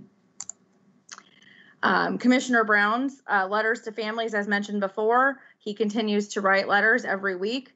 These continue to be very, very popular in terms of hits. People are sharing them, they're commenting on them on both Facebook and on Twitter. And then this is, like I did last month, this is just all the links. This is in case you want to go back and you've missed the story. These are everything just COVID related, 19 related, that we have done since the beginning of the crisis. And there's also, looks like I've locked up a little bit. Oh, there you go. Sorry. There's a links to all the superintendent webcasts. And if you have any questions, you all know how to reach me. So with that, I will, if you have any questions, I can also take them right now. I would say before questions, if I may, quite frankly, I'm not sure how we're doing all this. And it's, I guess, due to adrenaline. And this is not just for communications office, but for there are similar type efforts. The magnitude of what Tony said and all the different things, you can put that on. Every office is doing the same thing in their areas, the same amount of volume on the issues they're responsible for. And it is unbelievable that the staff at KDE, that we are all telecommuting. It has been seamless to a person at the department, and just truly amazing. And this is also personal for Tony because she has a senior, and so she cares about every you can tell every senior in the state, but she also has one of her own. And we want to do this, and the lieutenant governor has been a great partner with the idea that Tony shared. And one thing Tony didn't mention is there's a national effort that we're also participating in through CCSSO. So those pictures that we're getting also are going to a national effort that will be aired in some form or fashion, I think, with some various national celebrities, et cetera. So there will be a lot of ways to honor the seniors. Unfortunately, it won't be as they envisioned. And I would also reiterate, a lot of the questions you may be getting in your communities is graduation. That's been obviously a hot topic. And just to summarize, we work really closely with the governor's office, lieutenant governor, secretary's office, and also, of course, public health in providing the 3 graduation options for districts. And of course, the first one is completely virtual, in a virtual environment. And then the second one would be the drive up, drive in, drive through graduation option, which is modeled after what houses of worship are utilizing, but they must use the same rules that you've heard Governor Beshear state on the press conferences. And then the third is what we call the Gulfport, Mississippi model. We believe this model originated there in Gulfport, Mississippi, where students are given an appointment time. They show up with a very limited number of family members, perhaps no more than, I think, generally 4. They walk in at an appointed time, say it's 1 o'clock in the afternoon. They walk into the gym. There's a picture. They get a picture, and there's the appropriate staff members and administrators there on stage, very limited, 6 feet apart at least. They get their diploma. There's no one else there in the facility. It's also recorded using video. And then maybe at 1:20, the next student comes in. And so what happens with that in that model is then the video is then spliced together and edited together, and then all the seniors in the community will have a video showing each senior one after the other getting their diploma. Those are the 3 models that are being utilized, and districts have really taken off with these. It's certainly not the same, but I've been really proud of districts. And then before we go to the next thing, I do want to sum up, again, talking about how the districts have really been so flexible and willing to do everything. When we announced to the districts in the last superintendent webcast about the need to be flexible, again, to continue to be even more flexible than they've ever been at the beginning of the next school year, with all of these multiple scenarios that could come into play for opening school or even temporary closing school because of the data and the cases that may or may not be present with COVID-19. I received, and I closed the superintendent webcast by reading this text from a superintendent. And this text is so typical of the responses we're getting from superintendents. And it recognizes the heavy lift, but then you listen to the end of it. And so this is in response after I just said you need to have 3 different scenarios. And then if you have 3 scenarios, you may actually have to do social distancing. And so the superintendent said, this may be doable, but there are 1,000 hypotheticals to plan for. Also, financial impact could be incredible, i.e. multiple bus runs for the same location. We are all in, but this is going to be difficult to keep people motivated, patient, and moving, but we can do it. And that's just, I'm finding that with every district. And that doesn't, I'm not trying to gloss over that we have problems. We're not reaching some kids, and we don't reach kids every day in a traditional environment, and we certainly are not reaching every kid and every family in this challenging environment. We have, obviously, this presents issues with how we've delivered special ed services, et cetera.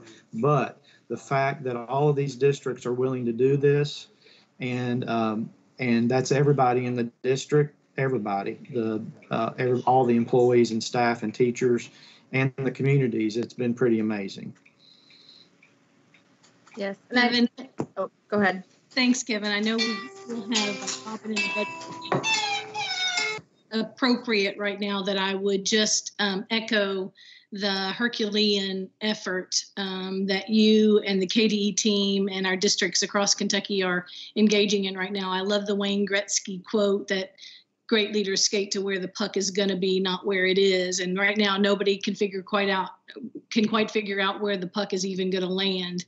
But the ubiquitous communication, the creativity, the broad collaboration that you and your team have demonstrated, just the sheer accessibility that we can all text you when we need a little bit of comfort is really remarkable. And so thanks to everybody, including Robin and the team coming up in terms of budget, for all of the work that you're doing and for the real vision that you have for supporting our schools and districts through these times. I would like to make a comment. This is Joanne Adams. Please. I couldn't be prouder to be a Kentucky educator at this point. Our teachers and families have risen up to do what they need to do, like they always do. And the reason, though, that this has gone as seamlessly as it has is because of the leadership. And I know this because I received an email from Terry Price, who is the superintendent of Henry County Schools. And he said, this commissioner, interim, I know, is doing an outstanding job communicating with us. He also has various KDE leadership on the webcast to address issues. I applaud KDE's efforts. They are doing a good job. So well done. We all appreciate you all. It's been an amazing feat that you all have accomplished. Thanks so much. Lovely. Thank you, Joanne. This is Lee Todd. I'd just like to second that and third that. It's kind of like trying to play three-dimensional chess without any rules. You don't know how to win. You just have to invent something at each move, and you all have done it. And what's amazing is the morale, and I give the commissioner a lot of credit for that. Obviously, just to keep going when you just don't know what else is going to be asked of you. I do have a question about what has been done with the students who have had lack of access to the internet, and what percentage of the students do you feel fit in that category? I haven't seen a lot on that, but if this isn't the right time to ask that question, we can wait till later. This is Mike Bowling, and I'm sorry that I'm interrupting. Lee, that was a good question, obviously, but I've got a Pine Mountain Regional Industrial Board meeting in an hour, and I anticipate this would be over by 11, so I'm going to have to excuse myself, okay? Sure. Thank you, Mike. All right. Thank you all. Appreciate you. Okay. Dr. Todd, that's certainly an appropriate question, and the timing is perfect. I neglected to say that we obviously wanted to invite as many questions as necessary, and that's one reason we didn't just have a lot of presentations. We knew that there would be questions. Dr. Foster or David Cook, you may want to comment on this. There are various scenarios that districts are using and procedures and plans to reach students that don't have access. Some of those include getting them actual equipment, technology, Chromebooks, and then also partnering with other providers to provide hotspots, et cetera. And then also on the other end of the spectrum, you have the paper packets that have been delivered, and then there are continual contact with students or delivery and receipt of those type of materials. So Kelly, do you want to give a summary? And I'm not sure if we have numbers on that.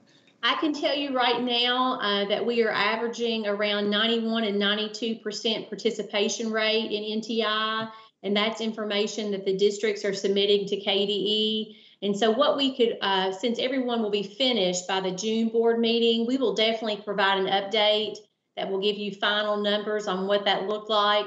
But everything that Kevin is referencing is exactly right. It looks different in different districts.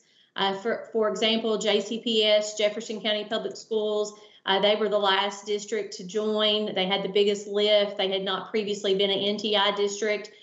Their district bought between 20 and 25,000 Chromebooks to help meet the needs of some of their highest risk students. And so, you know, that's quite amazing.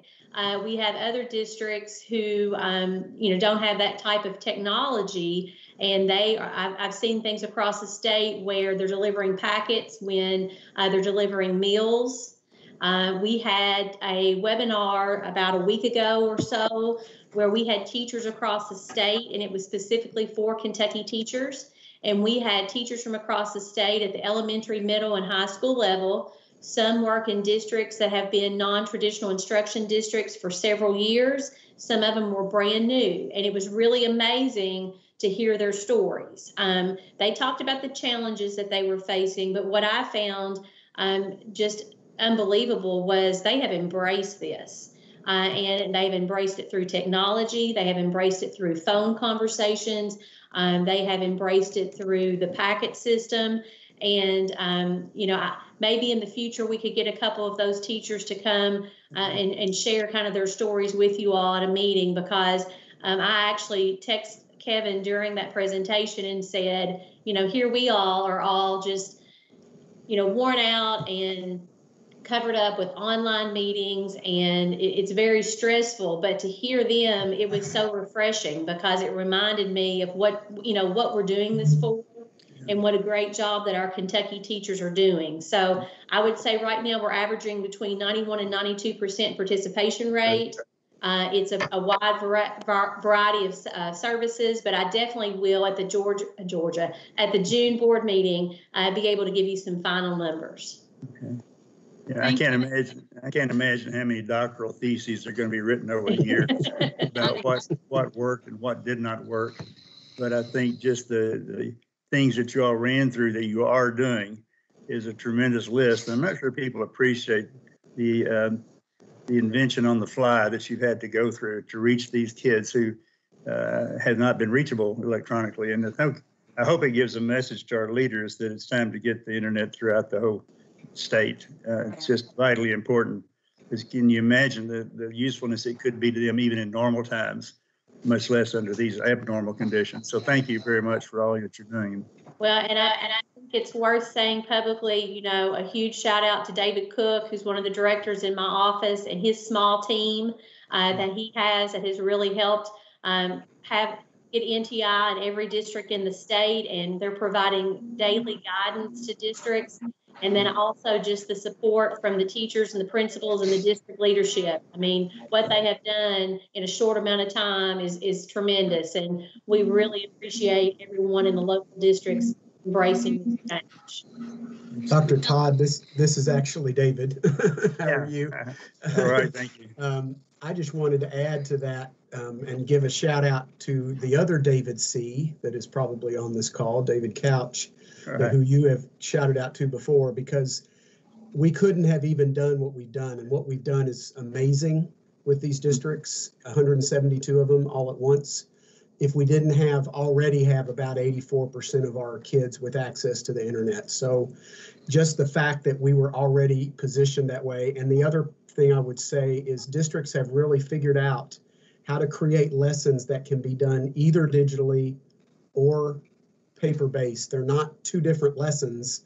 They're a lesson that they probably created digitally and then they transferred it to a paper-based. So the kids are doing the same lessons. They're just not being delivered the same way. That's great. I will put it with this question or statement, but have you used the STLP folks in any particular capacity to help? But I know they're distributed now, but just kept track of that effort for a long time. Absolutely. What we have now, if you're sure you're aware, is a whole digital learning team under David, where those STLP folks sort of reside. And Marty Park and his staff, another shout out, have been tremendously helpful in providing professional learning to teachers and administrators during this time. And we're going to do more of that. That's obviously what we want folks to use some of their gear funds for, is to do more professional learning for teachers around remote learning. This is Allison. I'd like to kind of jump in for a moment, since I am someone here on the board that with their boots still on the ground, and I don't know how I managed to check off so many boxes, but I am a current teacher. I also have a child with a learning disability, and I have a senior. So I have several perspectives I can share. But from the teacher perspective, kind of share the difference I've seen over the couple of months that we've been doing this. In my online platform, the first week or two was a lot of people asking questions, pretty nervous, people that had never done NTI instruction before. wanting to know how to do things, teachers that had not even been in some of this virtual platforms and use those things, and very nervous and doing stuff, and people sharing resources. But within and I'm not kidding, within 3 weeks, that changed. And it was very interesting to watch how the mindset of the teachers and the interactions of the teachers changed so quickly.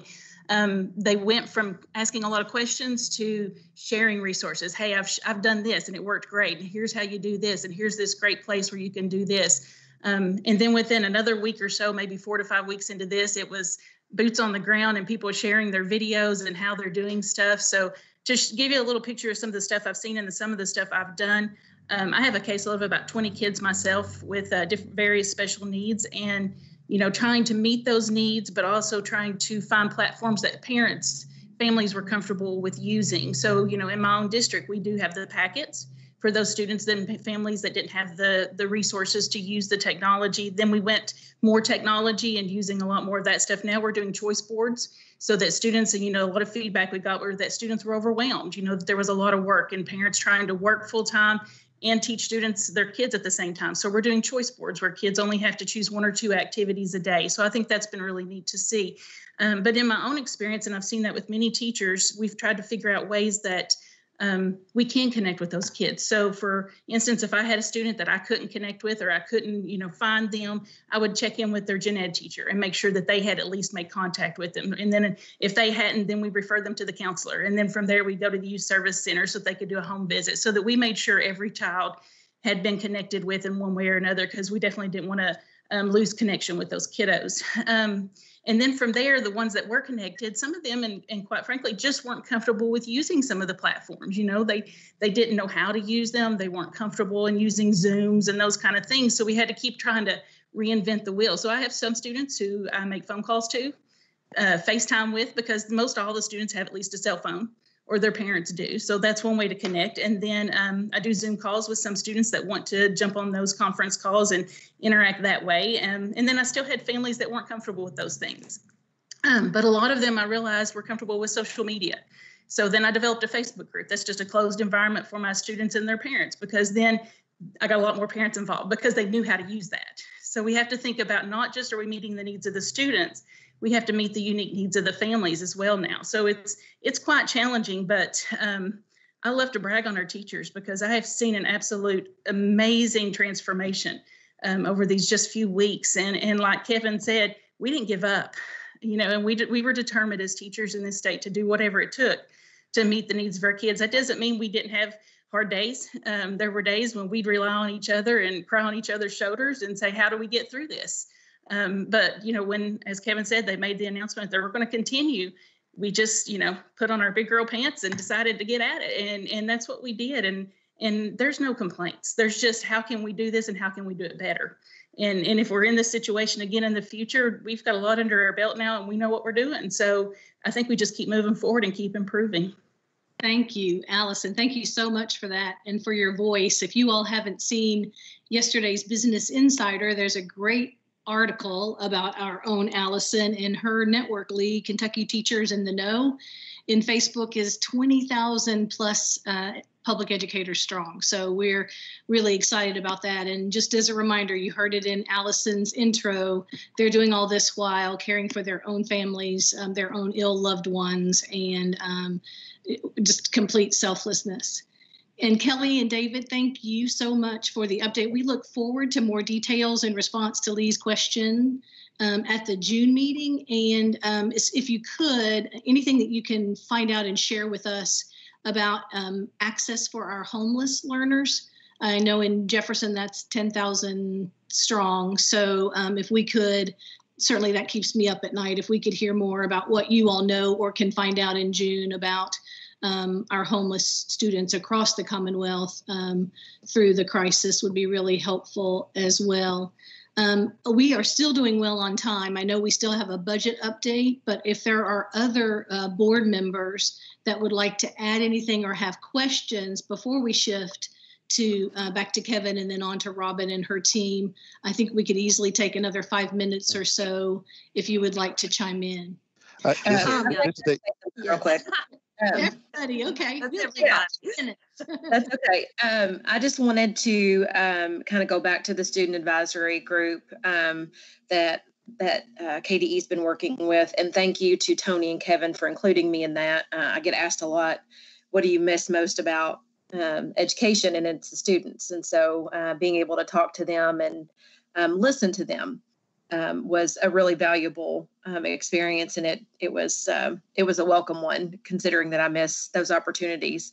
And you're right; they have great input, they have great insight, and I love that we include their voice in this process. I think that's really important. In regards to the big question mark about where are we going and how are we going to get there, the commissioner and I have had lots of conversations about moving forward in the education world.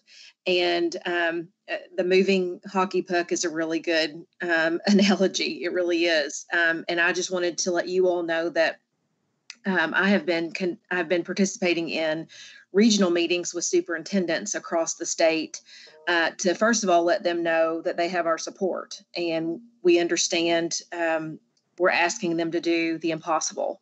And to do it well and to do it safely for our kids. And so, you know, my office and when I say my office, I mean the governor's office and the lieutenant governor's office will continue to support our superintendents and school districts and work with them to provide as much safety and security for our students as we can. That is first and foremost. You know, I think about this as a teacher in my classroom, and how do you space out students 6 feet apart, if that's what it still looks like in, you know, a few months. I think about it as an assistant principal of trying to control and monitor activity in the hallway and the lunchroom and common areas like the gym. And, you know, it's like the text message to Kevin said, there are 1,000 different scenarios to try to prepare for. And so I just wanted to make sure that as a board that we keep an open mind and realize that we are crossing into turf that none of us could have ever anticipated. And the best thing that we can do is continue to provide support, be an ear for the folks in your life who are going to be in the trenches, because we have got to make sure that those voices are heard, and that the challenges that the folks on the ground are going to face are challenges that we think about and we plan for. You know, again, making sure that that teacher voice and subsequently that student voice as a part of this process is going to be really important. So I know all of you are committed to that. And so we've got to be even more diligent about that moving forward. So thanks. Excellent. Thank you. This is Claire Batt, and I would like to follow up with a question, but first I want to give my thanks to everybody who has just bent over backwards to help our students be successful during this difficult time. But I have had a couple questions come to me about site-based council elections and what the status of those is and what are the plans for going forward during this time. And I know Kevin has some guidance out on that. So Kevin, do you want to take that question from Claire? We do. We have guidance, and then Kelly, I'll have you back me up. Dr. Foster have issued guidance to SBDMs about how to conduct those elections virtually and online.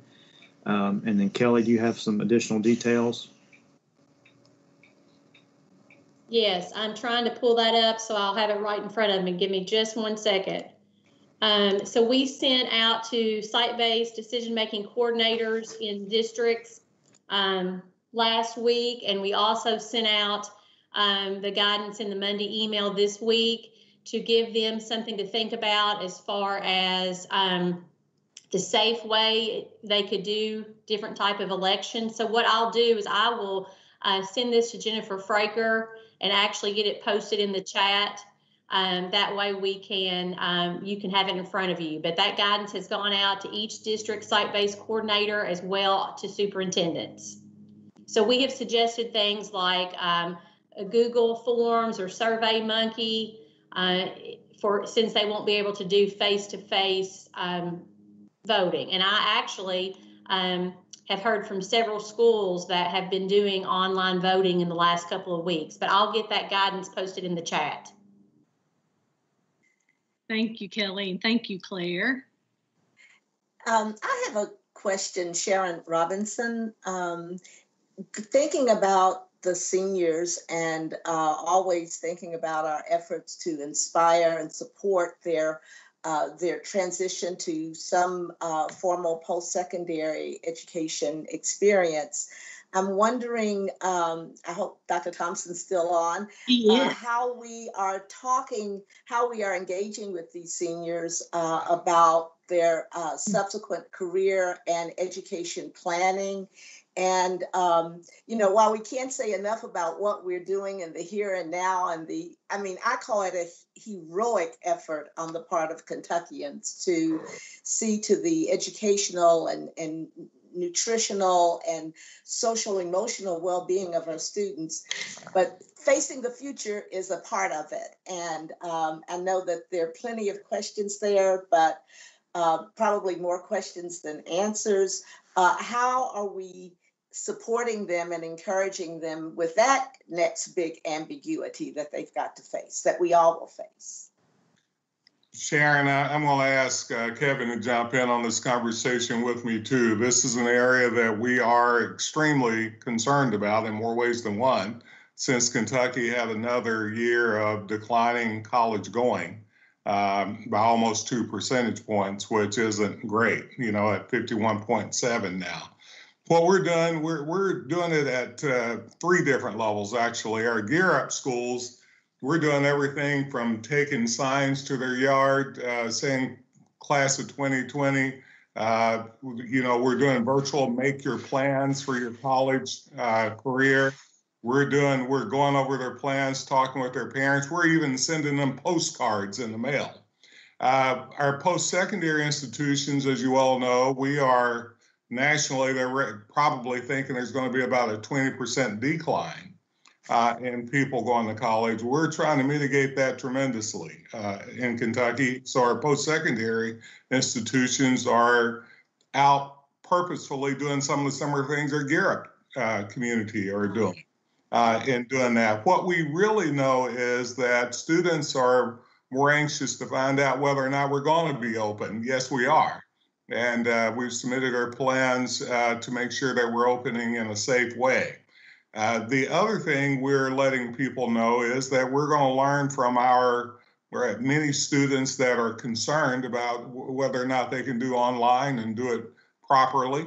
And I appreciated the commissioner saying that Kentucky P12 was a little bit ahead of the game nationally.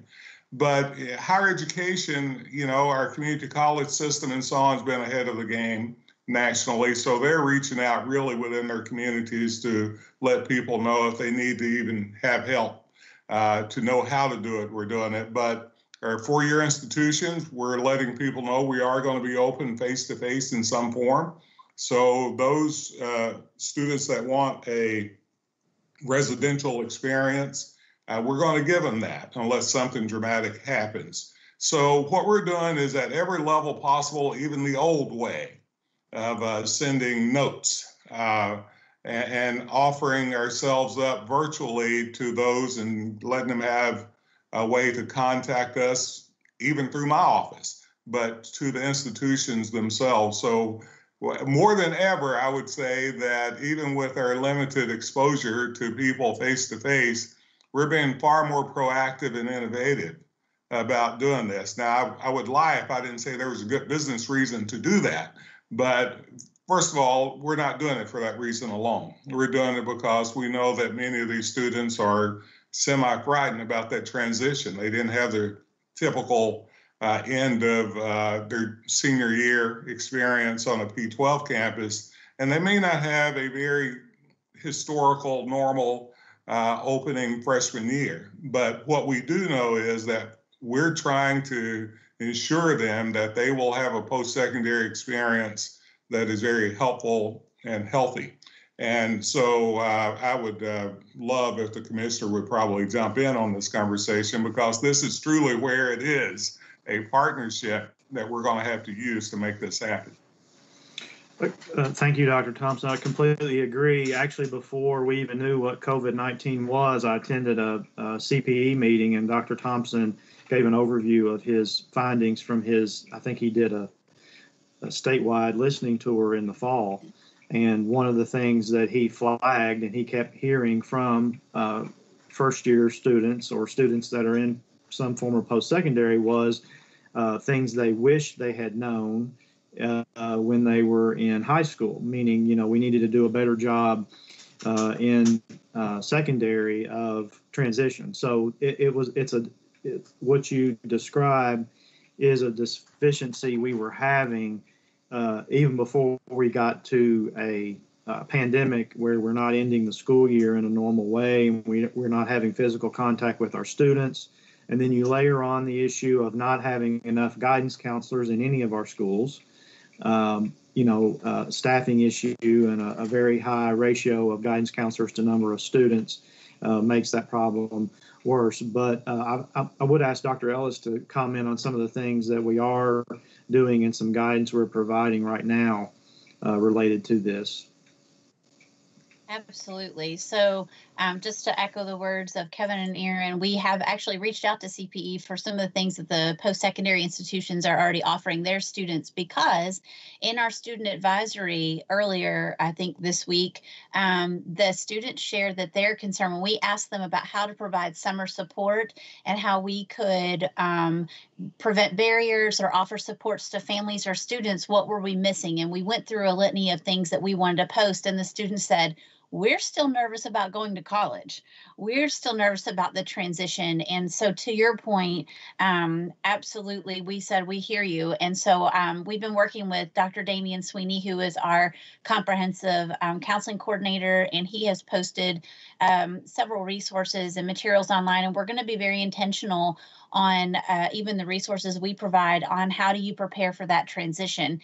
The students had brought up to us their concern about the transition from either fifth grade, even into middle school into high school. And then most of them, as Tony had said earlier, being seniors, they're very nervous about transitioning into post-secondary decisions, whether it's an institution or the workforce or wherever it may be. So we've really appreciated the resources that CPE has shared with us on just what some of the institutions are doing, so we can share that with our seniors and our school staff, because we want it to be a seamless transition for them. They've already had enough disruption in their life, and this is a big milestone on a normal year, whatever normal is. And so I really appreciate you asking that question, because we absolutely want to be in line and we want them to successfully transition. So Dr. Sweeney is on that and providing resources, and we'll be posting those with our summer supports, as well as just how we continue to support our families and our students. And that really goes under the social emotional needs as well. And we have a lot of resources posted on that online and are making that available and easily to access. But I really appreciate your question. Thank you. Sharon, I'd like to add a little more if I could. I know we're probably out of time, Lou, for this answer, but one of the things that I do want to thank Kevin and Amanda and others, because they have truly did not take what we heard on our year-long listening tour as a negative, but as a way to develop a better methodology of giving our students what they need. I've had a chance now to talk with several superintendents who are doing very similar things that I mentioned that our Gear Up folk were doing. The item that I will tell you, and this is not a caution, but this is a call out, I guess, and I call this out with our presidents as we meet weekly, as well as our chief academic officers, that this is a time for us to think about truly what we haven't done well or maybe not changed over the many years of thinking about recruiting students and making post-secondary a viable option. So the idea that we're taking this time also to think innovatively, been forced into this, I think, is a way that we can say, what are some of the things and resources we've used that haven't been very successful? So we're also using this as a research experiment to find out if some of the things that we're doing because we have to do now are things that we need to put in our normal circumstances once we get to this new normal. The other item I will say, and my last item on this, is students need to know, and I've talked to a lot of P12 students and post-secondary students a lot of years, but over last year particularly, talking about the value of college and why higher education matters. And what we're hearing, I think, are sea change sorts of items that this board really needs to take into account, as I've told my board at CPE, that we need to take into account. I mean, they are truly asking for more social, emotional, and academic help. And we're finding out the issues of mental health, as we've said before, is huge. So we're trying to structure even a virtual environment for mental health counseling on our campuses that we may not have thought about before. But we're also needing to help our students understand what college is, probably more in P12, not just in the typical college and career counseling, but in a way that they can see themselves. Even high-performing academic students in K-12 are saying, well, I don't think I'm college ready. So this is really not about making them academic ready alone. This is about making them socially, emotionally, and culturally ready in addition. So I would hope that as we move forward in the new normal, my board and this board can really work strongly hand in hand to think about that as a protocol for the future. Aaron, thank you so much. And everyone, the last thing I want to do is to call a halt to an important and rich discussion, but I do want to make sure that we respect your time and our agenda for today. So if we might just pause questions and comments for right now, and then turn it over to Kevin to introduce Robin and her team. And then hopefully we'll have a few minutes before noon to open back up any other board member feedback. Yes, thank you. I also wanted to mention, related to Dr. Todd's, I think mentioned STLP, and it probably will not surprise you because this is STLP. STLP is still ongoing, and actually, even though the number of participants is down because we're not meeting in person, as you all were to meet at STLP in April, in true STLP fashion, they found an alternative way to do things, and so the actual state championship is ongoing, and the state champs will be identified early this afternoon, according to David Couch. And I've asked David to give you a little update in June at your June meeting about the outcome. And of course, you'll see some press on this. That's another thing to celebrate, that such a great program continued on in a virtual environment. So more to come on that. We probably should have rearranged the agenda a little differently because we're going to end on somewhat of a negative note in discussing the budget and some implications that are not positive ahead of us in our school districts.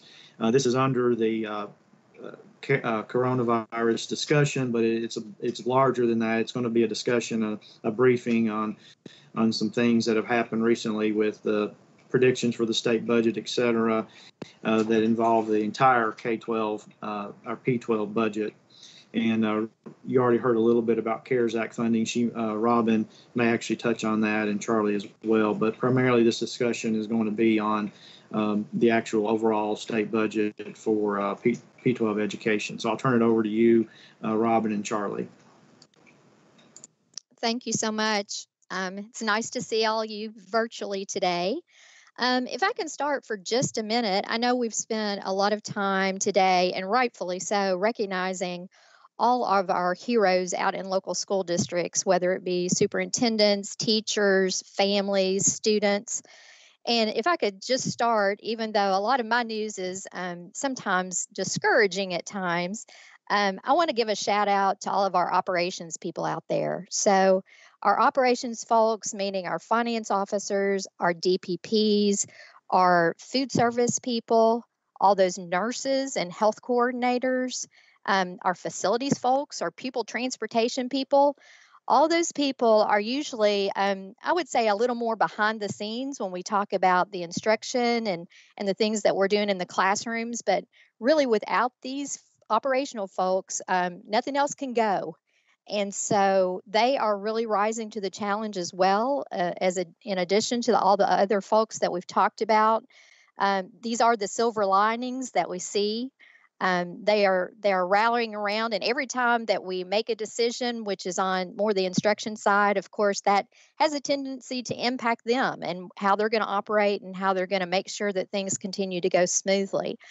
We have had several opportunities to have superintendents webcasts that we've actually had jointly with our finance officers, recognizing that it's good for them to hear the same thing at the same time. And staff primarily in my office continue to have these break-off sessions with Teams meetings or virtual meetings with their particular interest groups. So they're having those one-on-one calls with finance officers so that they can drill down into issues that are important to them. And DPPs, you know, they want to talk about coding and which box do you put something in. And all that's really important. It'll be important for tracking and being held accountable and making sure at the end of the day that we can use that information to learn about how to get better and do things well.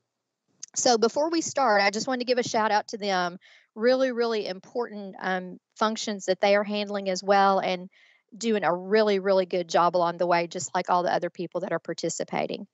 I will give you just a minute update on the CARES Act to let you know, I think since the last time we spoke, the two pots of money that we are primarily focusing on related to CARES, the Elementary and Secondary Schools Emergency Fund, which is a broader pot of money that about $194 million will be coming to the Commonwealth of Kentucky. And then the GEERS Fund, the Governor Emergency Fund, that will be coming to us, about $43 million, of which $30 million will be coming to our local school districts. Both of those pots of money, through cross-agency efforts of the department here, applications have been submitted with the help of the Lieutenant Governor and the Cabinet. The Governor's Emergency Fund was submitted. Both of those applications have now been approved.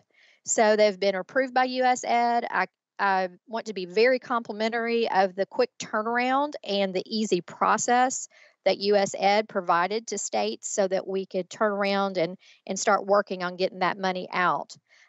We heard some conversations today about, you know, technology. And so that you will know, for the Governor's Emergency Fund, we are asking districts to focus on two areas. We have heard about the technology needs of our students, remote learning. This will probably become our new normal. So it is important both short-term and long-term for us to invest in technology and remote learning for students and for staff. So that's one area that they can spend their Governor's Emergency Fund money on. The other is that continued push for food service.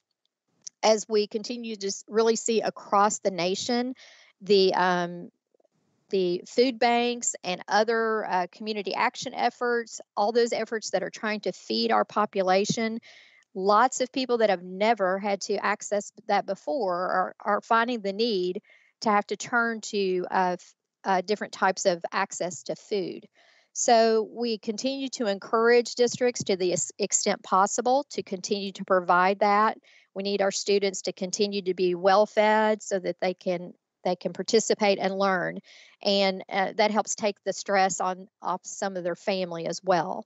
So as we go into the, quote, summertime, into school, we will continue to encourage and focus on food service delivery. So those are a couple of things, and we will have guidance. I think Dr. Foster had mentioned we will send guidance to our districts on all the permissible uses of the funds. The ESSER fund is a little more broad. There are lots of things that districts can use this money for. I guess the thing that I would caution is they will have short-term needs, and then there will be long-term needs associated with this. And like all federal funds, at some point it will run out. So we will encourage them not to expend on recurring cost as much as taking care of those one-time things as they roll along. For purposes of really what we wanted to share with you today, and I'm going to invite my budget director, Charlie Harmon, to join me at the virtual table as we talk about the financial forecast, I guess we would say. It is a time of uncertainty, but we have received a little bit of information that is going to impact the KDE budget. And I'd like him to kind of share that with you. That came out last week. And then as we look forward, we're seeing some information that's being shared publicly about the future outlook for the first 6 months of next fiscal year. So Charlie, if I could ask you to come to the virtual table and talk a little bit about what we're seeing from the economic side.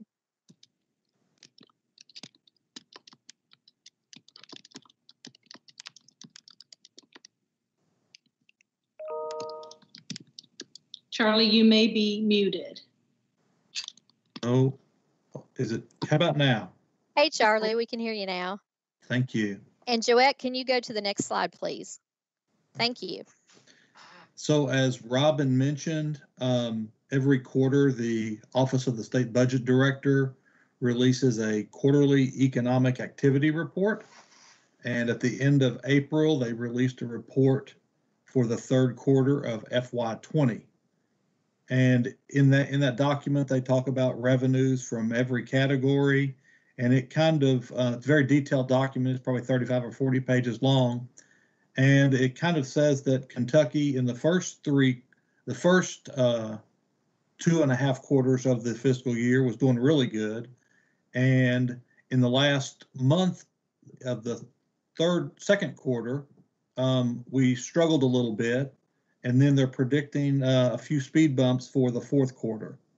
So in dollar amounts, they're predicting a revenue shortfall for the current fiscal year of around between 318 and 495 million. So that's on a basis of a $11.4 billion general fund state budget. So although that much money, that magnitude in the hundreds of millions of dollars is very significant, in the scheme, it's equating to around a 12.5% cut to state government agencies. So these numbers are really important, and they're caused, at least indirectly, by the COVID-19 pandemic. As you know, our unemployment is up really, really high, highest ever. Right now, it's at around 25%. The state has an unemployment rate. And of course, you know, payroll taxes is a big piece of revenue for governments. So that's a big deal there. And when people are making less, they're spending less, as well as other taxes are down too. So when we're talking about that, the department received a letter that says you all being every state government agency, need to consider making a preliminary plan for the current fiscal year. So that's between now and June 30th to reduce your general fund budget by 1%. So 1% in a fiscal year is now about 12.5% with only 7 weeks left in the fiscal year. So for the department, we haven't completed our plan yet, but the good thing about this is with the effects of the COVID-19 pandemic, we are being forced to do things differently, which also is allowing us to spend money a lot slower. So we've got a few areas that we're tapping there that we're gonna recommend to come up with some savings, as well as we've got some personnel vacancies and some travel that's not occurring related to the COVID pandemic, which is also gonna allow us to tap into those funds. The governor's office, state budget director's office is, treating the department more than fair. They've exempted the SEEK funds. Of course, we call SEEK, but that's just state general fund revenues. So it's just the taxes that we all pay to the revenue cabinet. So they've exempted that because that would be a huge hit to local school districts. And they've also excluded a local district health insurance, which is $750 million. So if we had to take a percentage off that, that would be a significant amount. So the state budget director's office is to be commended, at least from the education community. We expect our reduction to be in the neighborhood of around 3 million. You see there 3,071,600. We have every intention of meeting that target. And every agency, I'm sure, is going to do their best to meet their targets as well. Joette, you can go to the next slide. So that's FY20. Basically, we think we can finish with little or no impact to school districts directly related to this reduction. For FY21, we can't be quite as sure. We already started with a one-year budget, which is the first time I think that's ever, well, since we've had biennial budgets, that's ever happened. So we've got House Bill 352 that's enacted. And of course, with all the statutes that we have that are, we call unfunded mandates, you know, we've got standards development and implementation that we have to do that is not funded. We were not given additional funds for that. Industry certifications, part of Dr. Foster's team, turnaround audits and CSI support. We got a brand new school report card that's light years better than what we had before. And of course, once again, we had to do that and we didn't get any extra funding for that. So we're still trying to complete all these goals and responsibilities, but it's hard when you're not given extra funds to do that. The department is continually trying to be as frugal as humanly possible. We constantly look at ways to keep our expenditures down, because every time we have a reduction in revenue, our first thought is what can we do to not impact districts or minimize the impact on our school districts. So, you know, we always look at personnel in the department, operating costs, travel costs, and our personal service contract costs. You know, that's always our first place to look. And then the next place we look to do reductions is on our programmatic offerings, which would be a more direct impact to districts. One thing that Kevin, I know is, our Commissioner Brown is interested in sharing in the near future is the cabinet staffing over the years. He's asked for I think it's 25-year report to be done on our staffing over the years, which directly impacts the services that we provide to districts. And you'll be interested to see that when it comes out soon. We've also got COVID-19 recession that it's continuing. In that quarterly economic report I spoke of a moment ago, it's planning to go on at least 6 months into fiscal year 21, which fiscal year 21 begins in July. So that means the first 6 months it'll go through December. You know, we're always quick as a country and as a state to respond to recessionary trends, and we're always slower to recover. So as you know, the governor's already doing some easing. So some things are going to open up a little bit to help, but that's going to be a slow and steady, responsible approach, we're hoping. And just to end with the biggest negative is, it wouldn't surprise me a bit as an FY21, there are other budget reductions that are required. It's too late, even with the special session, to come up with additional new funds.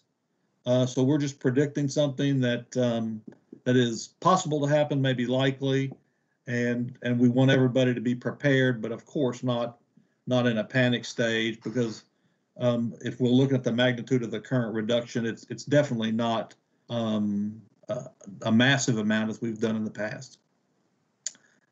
Robin or Chair Young, if we have questions.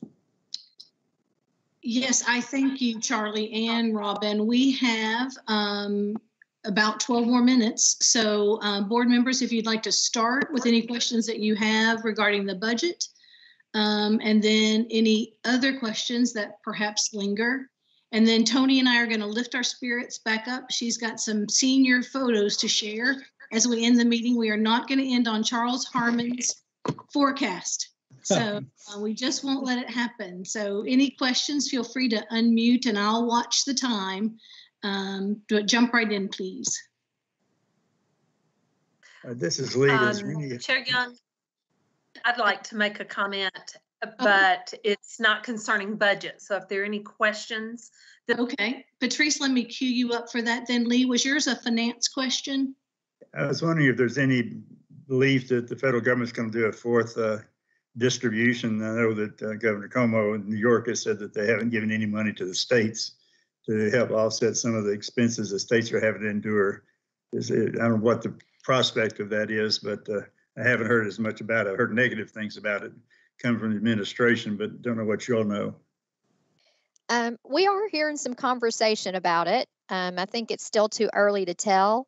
I think lots of states, as we see the magnitude of the impact of revenues decreasing so dramatically from what was anticipated, and it being nationwide, it's not just one state that's going to feel this impact. I think there is a strong push and a strong need for that to help with state efforts. And of course, that would benefit locals as well. So I think we'll just try to be cautiously optimistic, sort of like planning for the worst right now and hoping for the best.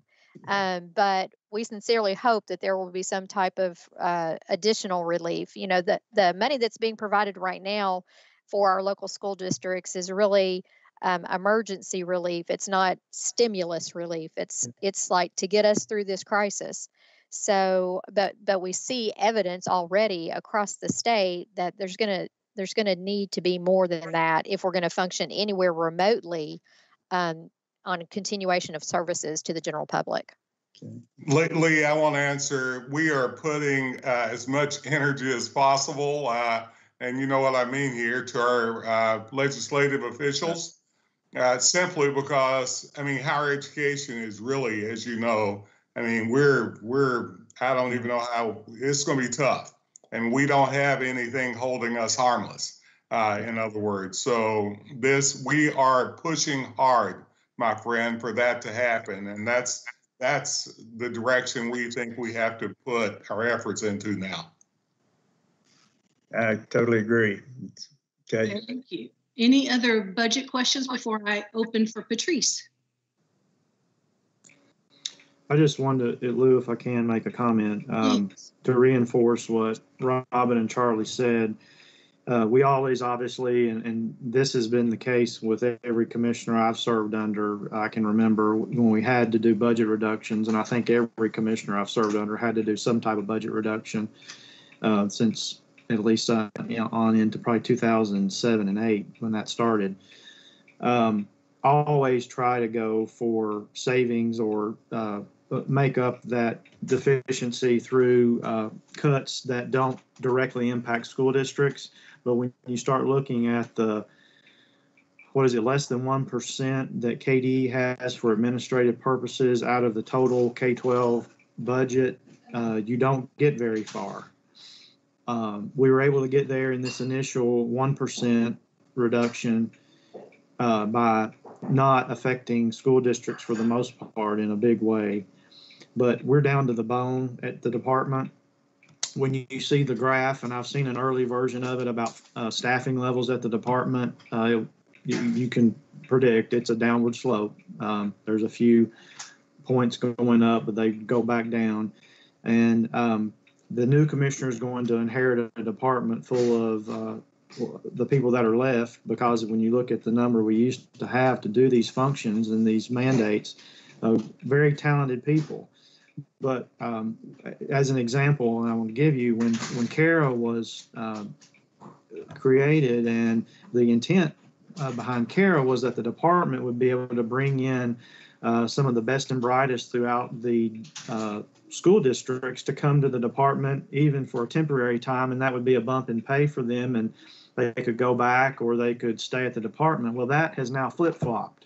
We can no longer attract the best and brightest from school districts in many cases, because that's a pay cut now coming to the department. And that's because we've not been able to keep up with the market salaries that school districts are able to pay for these professionals and others. That's just one small example. So this time we were able to do it without major effects on school districts, but that $3 million will have a major effect on the department's ability, because a lot of that's through vacancy credits. And so those are people that we needed to hire to perform functions. We continue to have funding issues with KSB&D. We have, for the last about 10 years, we take from other pots of money at the department to pay the light bill at KSB&D. And that's not sustainable. And so there are issues that we're getting to that are a result of this every just continual cuts, and that we certainly can no longer provide the level of service that we've been able to provide as this moves forward. We're basically running on adrenaline and fumes. And having said that, I also want to send out to my fellow leaders of other state agencies. We have fared better than many other, if not all other state agencies. So that's something to put that in perspective. Thank you. Thank you, Kevin. And Patrice, thanks so much for your patience. Not a problem. The budget is critical, and I understand that. But before we left, I wanted to have the opportunity to jump back into a previous conversation before we stepped into the budget.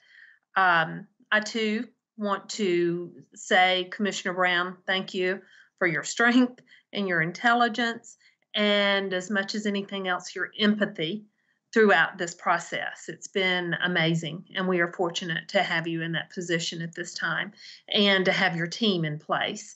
Everyone is doing a phenomenal job. Thank you, Tony, for the celebrations and yet keeping us informed. It's been amazing to be able to sit in on many of the webcasts and meetings that are taking place.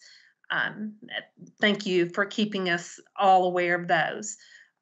Teachers, food services, individuals, you have risen to a Herculean effort in completing what you need to do. You've risen to the challenge. I've said over and over, you all are building the plane as you fly it, and you've done a phenomenal job. At the same time, I don't want to leave off a very important group of people, our parents. Our parents have stepped in, and they have become an absolute pillar in their child's education more than ever before. So my request at this point in time is, as we step into additional plans for the NTI process, I would love to recommend that our school districts involve our parents in the planning process, because they certainly have a new perspective of what life is like in this NTI process. And I would love to see a broad spectrum of parents involved in this process, not just the ones who have a parent at home who can be supportive, but those working parents, perhaps those parents who have struggled with the internet acquisition that they need for their children. I would love to see those representatives on the NTI process planning as we move forward. So thank you for giving me that opportunity to share that. And thank you for all you're doing. Patrice, we are going to make sure that you always have the uplifting last word, because you are the kind kindergarten teacher that everybody wants for their child. So thank you so much for taking us to that note. I think Tony is going to share some of these photos, and Kevin and the team, thank you so much for today. And Kentucky Board of Education, we have come a long way with virtual meetings since March. You guys are rocking it. Great job today with that. And Tony, to have the last. Oh, I don't know about I don't know if I should have the last word, but I wanted to just share with you, just because our districts have shared so many photos with us, I just wanted to scroll through these pictures. I'm going to share my screen with you.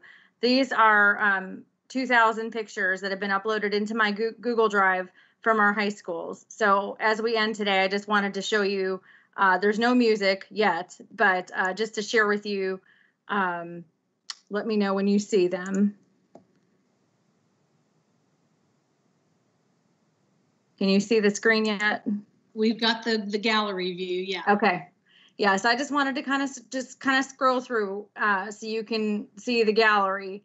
I think this kind of shows, I asked them to send pictures of just the faces and what represents your schools. And I think this really shows and captures the true spirit of being a senior.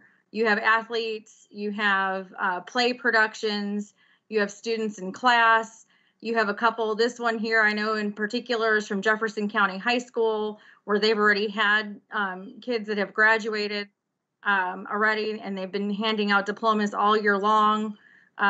just so many pictures of success and excitement that a lot of these seniors have already had part of this year, and that they continue to do, even though they're social distancing. So just wanted to share these with you as we close out. And again, I'm going to be getting on a conference call here with the CCSSO about a national recognition program that we are going to be using to submit these photos to, for a program that's going to have some national celebrities involved, as well as the program that we're going to be doing locally or statewide to honor our seniors as they graduate this year. Keep showing those, Tony. I'm sure everybody in the back of their mind is humming Pomp and Circumstance right now. So we'll take a look at those, and unless anybody else has anything, I'll be open for a motion to adjourn. Dr. Young, Alvis Johnson. Yes, Alvis, please. Question for Commissioner Brown. Commissioner Brown, can you get the June campus closures for everybody? Do you see that being converted to an order? I know there are literally hundreds and thousands of young men, athletes in particular, who are going to prepare for their season. So can you give me some insight into the June campus closure? Is there any timeline that we might give out to our students that they can follow? Yes, I think, and just for the audience, I think you were breaking up a little bit. The question is whether or not, what's the timeline? We've issued a recommendation, and for at least the public schools and districts that their campuses are to be closed for use by students through June 30. The private schools are also following that to a large degree directive, and of course the public health orders dovetail in with that. We're in continued conversation with KHSAA as well as public health as to what that looks like past beginning July 1st, to the extent that the easing of the restrictions would permit students or at least individuals back on campus to utilize facilities, maybe training facilities, assuming that activity is also permitted under the KHSAA rules on an individual or small group basis. But you are correct that as of right now, unless things are eased, the public school campuses are closed until June 30th for at least congregate or group activities. All right, thank you. And Tony, I think we will have to stop the pictures for the roll call vote on adjournment. Do we have a motion to adjourn? I make a motion. This is Holly Bloodworth to adjourn. We have a motion and a second. Patrice McCrary. I second. From Patrice. As Chair Karam used to tell us, we don't have to have any discussion on adjournment. So Jennifer, if you would please call the roll. Absolutely. Joanne Adams. Joanne Adams. Thanks, everyone, and especially thanks to Chairperson Young. You did a great job. And my vote is yes. Claire Batt. Claire Batt, and please stay safe, everyone. And my vote is yes. Thank you. Holly Bloodworth. This is Holly Bloodworth, and I vote yes. Alvis Johnson. This is Alvis Johnson. I vote yes, and would like to extend my compliments to the governor for the way he's handled this current situation. He's done just a tremendous job.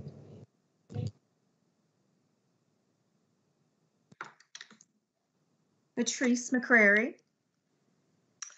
Patrice McCrary. Thank you, Chair Young. You did a phenomenal job. And thank you, Jennifer, for keeping us on track. And I say yes. Cody Polly Johnson. This is Cody Polly Johnson. It's good to see everyone, and I vote yes. Sharon Porter Robinson. This is Sharon Robinson. I vote yes. Lee Todd. This is Lee Todd, and I also vote yes. And Lou Young. This is Lou Young, and I vote yes. And thank you, everyone. Thank you.